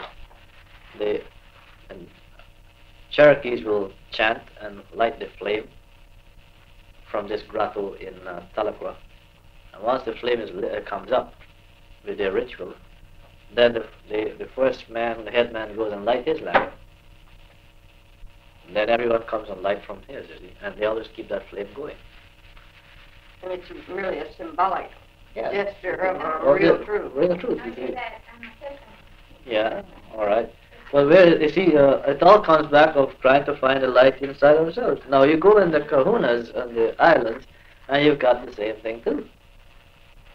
Now, they were totally removed from all these things. And if you go back in the Egyptian writings, you'll see that they had it too. Used to carry the light from one house to the other. And even the Hebrew people copied it. Today, on a Friday night, they got their lights, you see. From time immemorial, man has always been. In other words, from the day the Greek Prometheus, what is his name? Prometheus discovered that 2 stones produce fire, everybody lit up. And what they said, the gods punish him for that by letting the vulture eat his liver out. That's also a mythological principle. Well, it shows we can be at home in any civilization or any culture, too. But this is one of the things, now that you mention it, when I was a young boy, in my country, I heard a joke. And I thought this was a typical original joke originated in my country. Nobody else would have this. Years after traveling around, I heard this joke in so many different parts of the world, I couldn't figure out how it got around. Who started the joke in the first place? I heard it being told to me, and I heard this thing, and it can't be. This man told me a joke that I heard when I was a kid. I went to Canada, I heard the same joke, and this is how you travel across the United States and hear people say the same joke. And I figured to myself, well, where did it start? It reminds me of that thing. Kilroy was here. Oh, yeah. Yeah. So, and funny, some things are just carried on and on. You don't know how it comes to be carried on. And this is like meditation. We hear it so much mentioned that when we do come to it itself, into the actual involvement with it, it's not what we were expecting. See? Well, the books are all are so different. Seems to me like they emphasize different points, and you wonder really what your object is by the time you read several books. Well, here's a good example of Master's writing on meditation. Master Yogananda's writing on meditation. And here is what he states, which will give you an idea what you're trying to attempt in meditation. Most people would want to meditate if they understood how to do it. The purpose of meditation is to know God, to connect the little joy of the soul with the vast joy of the spirit. Meditation is not the same as concentration. Concentration consists of freeing the attention from objects of distraction and focusing it on one thing at a time. Meditation is that special form of concentration in which the attention has been liberated from restlessness and is focused on God, the Nomana. A man may concentrate on the thought of divinity or of money either, but he may not meditate on money or any other material thing. Meditation is only focused on the thought of God and its holy prophets. Communion of the saints. Remember I said before, in meditation this is what you're really establishing, a communication with the saints. Meditation consists of certain physical, psychological, and metaphysical processes by which the static or restlessness may be removed from a man's mental radio, which may then be tuned in with the infinite. All forms of meditation involve the one who meditates, the process of meditation, and the object of his meditation.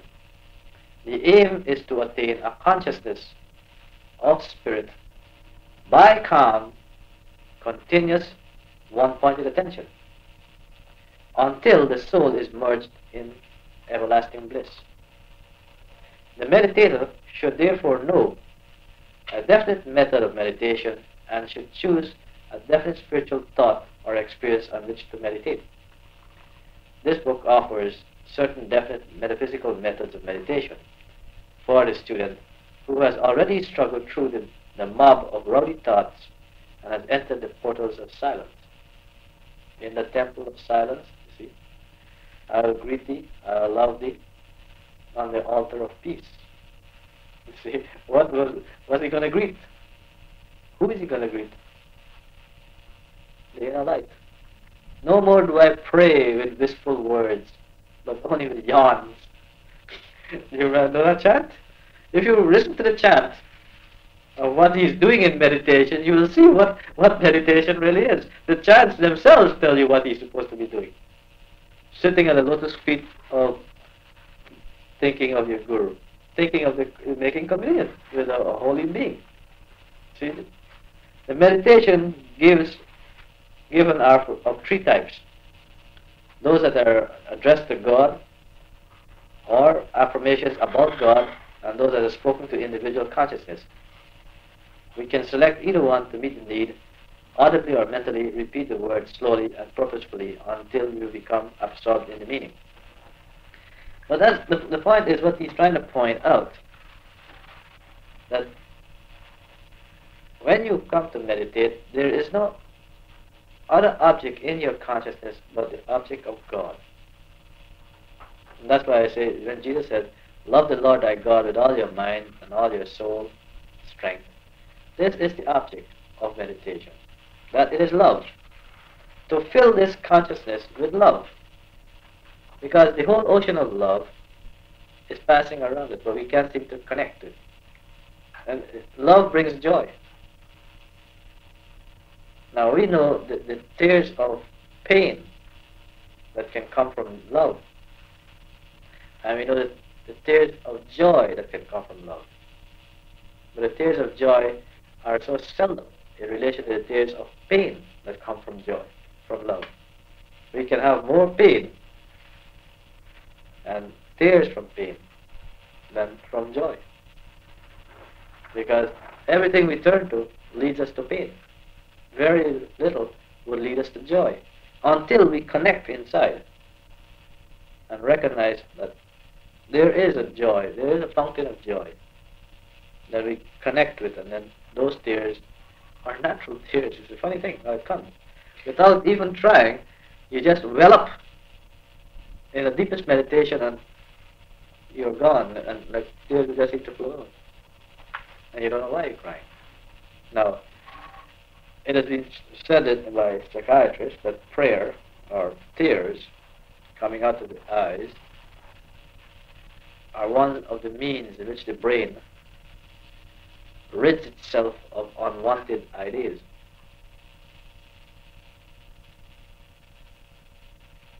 That's an unusual statement. It's a way the brain can rid itself of unwanted ideas if you cry. Sending the brain to the laundry. Yeah, sort of washing it out. Well, it's, in a sense, we do release or throw off a certain percentage of unwanted ideas after a good hearty cry. Right, and you know, in many of my experiences with helping people through their problems, I always try to reach the point where they can cry, that I know a healing has occurred. Because without the tear coming out, the pent-up emotion is so strong in them, there is no release, there is no break.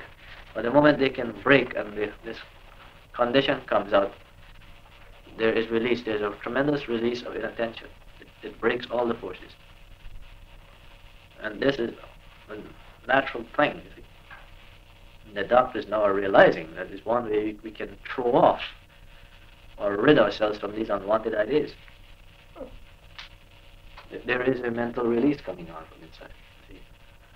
Now, another thing they point out that the man that does not cry or the woman that does not cry is mentally ill. It's what? Mentally ill. Oh. You see, if you cannot cry, it's like you cannot laugh. You see, this is something wrong. There is some stricture in some part of your mechanism that is preventing that from happening to you. And all great men or all spiritual men have cried and have laughed. You see, even when you look at the pictures of all the great saints, you always see the tears on their eyes. You want to know how is a holy man having tears. But his tears is not tears of sorrow or tears of pain. These are the tears of joy that well up from within him, seeing the evolution of the race coming up or maturing after laying his life down or giving what he can give to them. But this is not involved in personality. You see, this is involved with the impersonalness of the thing. Because he is so wrapped up in the impersonal nature of God in the whole of humanity that he's crying. You see, he's not crying from bereavement. He's crying from the happiness that the humanity is lifting themselves up one step higher now. They have pulled themselves one step up. That's what they say. Why a man can't understand woman when she's happy she cries. Right. It doesn't make sense. But it is, now the doctors are realizing that this is a very important function. Well, but the other kind of tears are not important. Yes. They have to have that too if they have bad things. Well, it says if you don't cry, it says it doesn't, well, it can be for pain or something. If you don't cry, something is wrong mentally somewhere, and there's a stricture somewhere. Because it is natural for the brain to release. You see, they found this only from experimental in dreams now, that people cry when they dream, unknowing to themselves. And this is what brings release to from inside. Well, you know what, I've heard that coughing is inner crying. Like from a cold, you know? Yeah. And you know, the more I watch that, the more I believe it. Yeah. Don't you? Yes, I've seen it, and it is a form of crying. It's It's an inner, Inner crying. Yeah.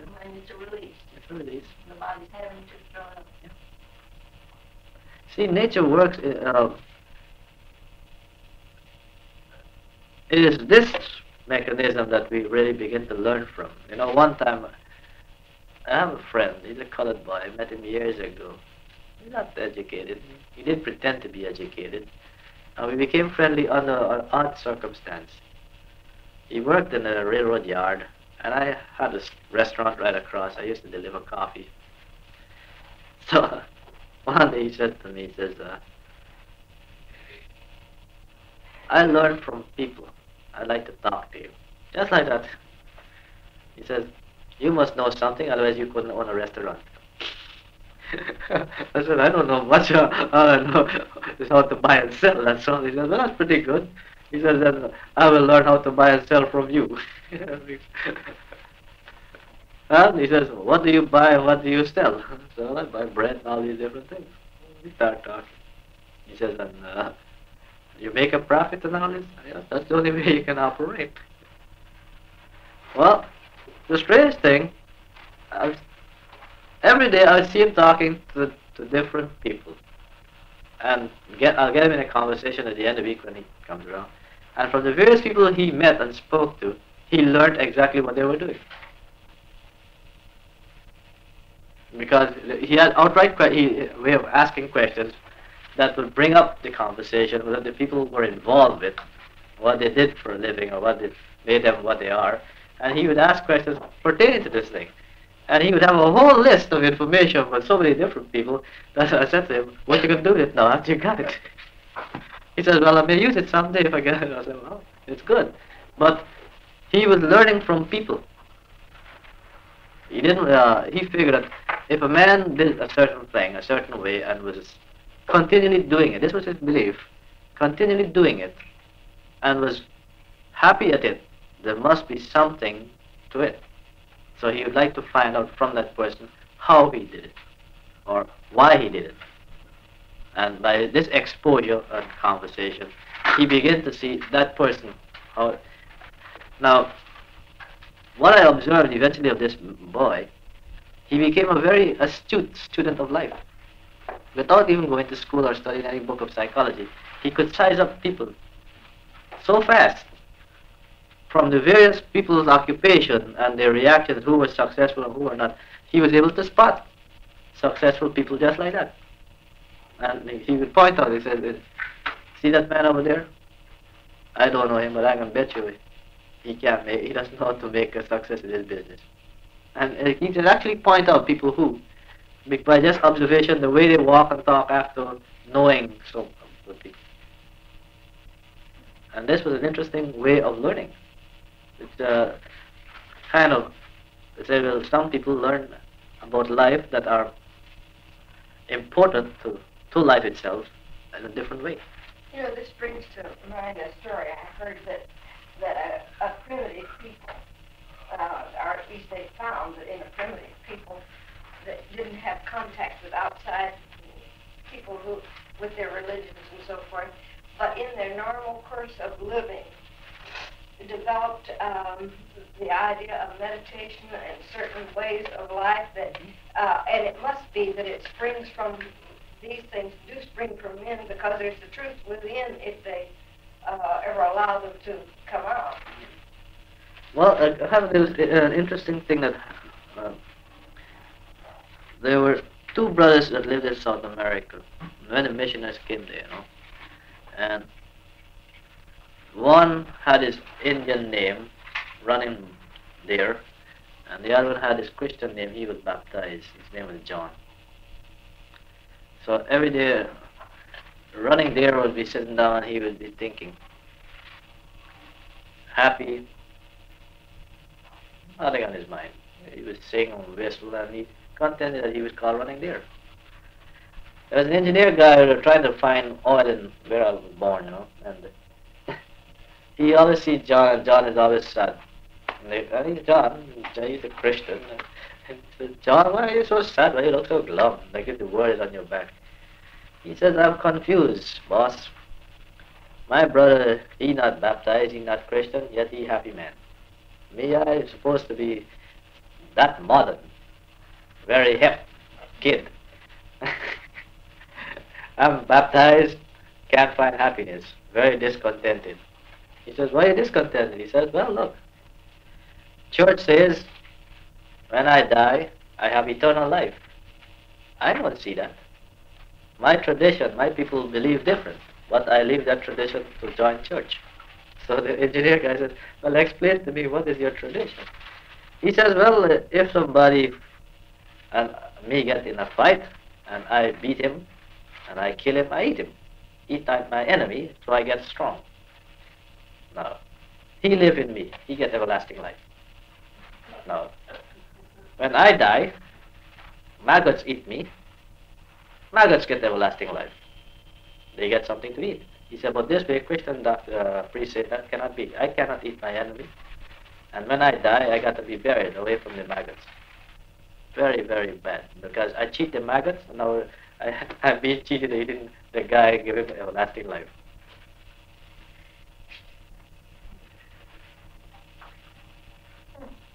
You see what one concept in one man's mind can do?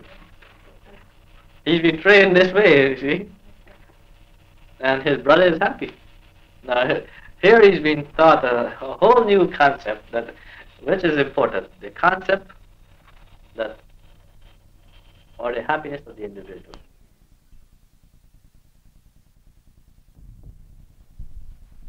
Meditation, group or individual.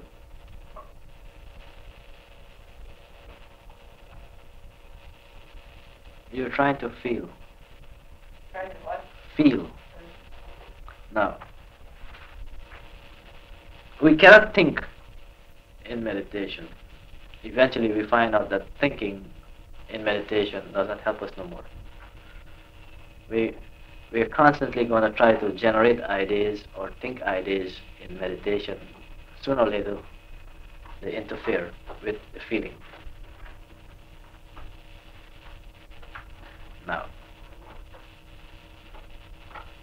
but when you begin to feel or sense that you can feel all over your whole mechanism in meditation, then automatically the naturalness, the internal peace, the internal love begins to flow.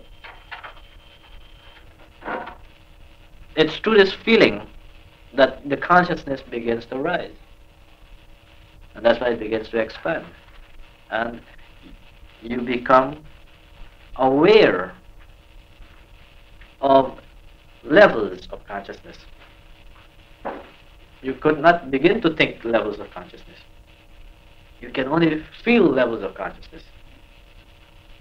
And by feeling levels of consciousness, you perceive these levels, and they are always going to be in the form of a picture, mental image. Now, it is through the mental images that are left in the brain waves that we begin to perceive. Now, the masters are saying that we watch here in this point between the eyebrow and this level of light. Then the images start moving in. We are like a receiver now. And we begin to pick up. Now, the first thing they try to impress in the mind is that we should always think of the realized individuals, those who have completely realized themselves, because their vibrations, their electrical vibrations that are manifesting on the inner plane can lift us up and hold us at a higher plane of Or do existence. you contact those by your having them in mind? Is that the idea? Or is there only a sort of an acceptance or an imitation of it within consciousness, or what? No. See,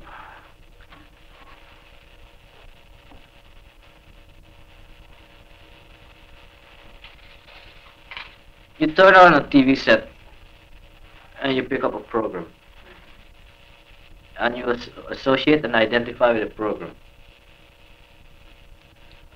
Now, But that doesn't say you can control the program.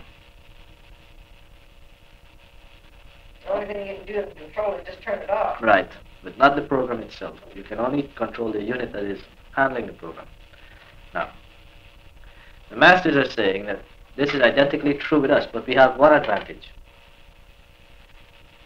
And the advantage is that we can go one step further than our actual TV set. We can go into verification by personal experience. We can meditate until this consciousness draws that person or being into manifestation. And this is true. We have to meditate until we feel their presence.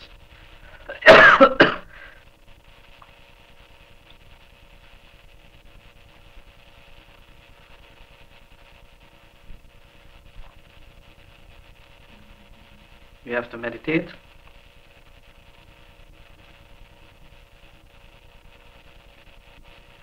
until we can see them. Till you see them. Yeah, with your eyes wide open. And you can even, you can meditate until they talk to you.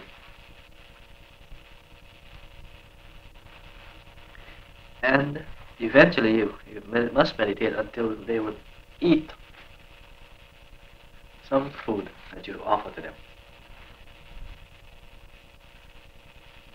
That's taking a little too far. No. That is taking it to the point of verification.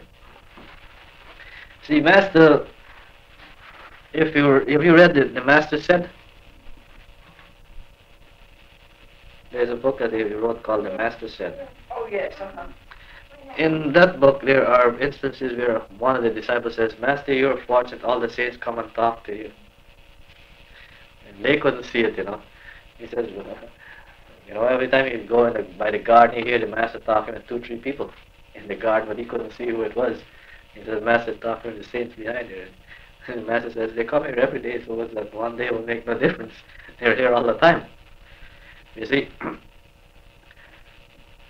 it's like Lahiri Mayasha and Babaji. Lahiri Mayasha summoned Babaji out of the cosmos to manifest to them.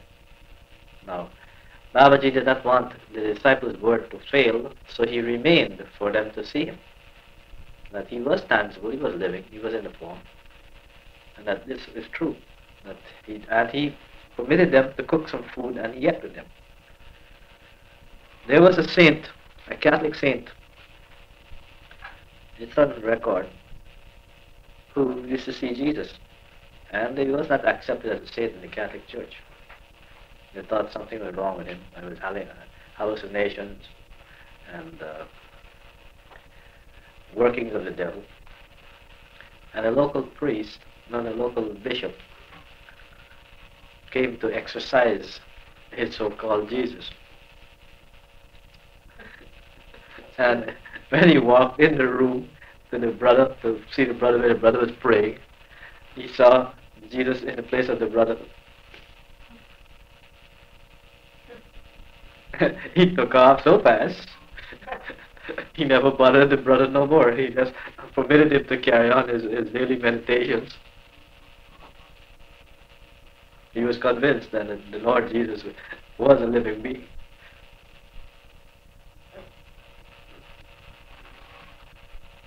Now, they have had many such instances where the masters have all interceded for their disciples in every religion, because it's one science, one truth that we go inside. That's why meditation is such an important thing to us, you see, that we get the experience of going inside.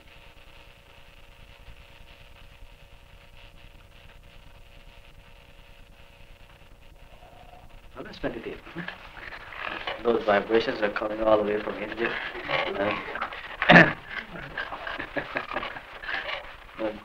We're not enjoying it.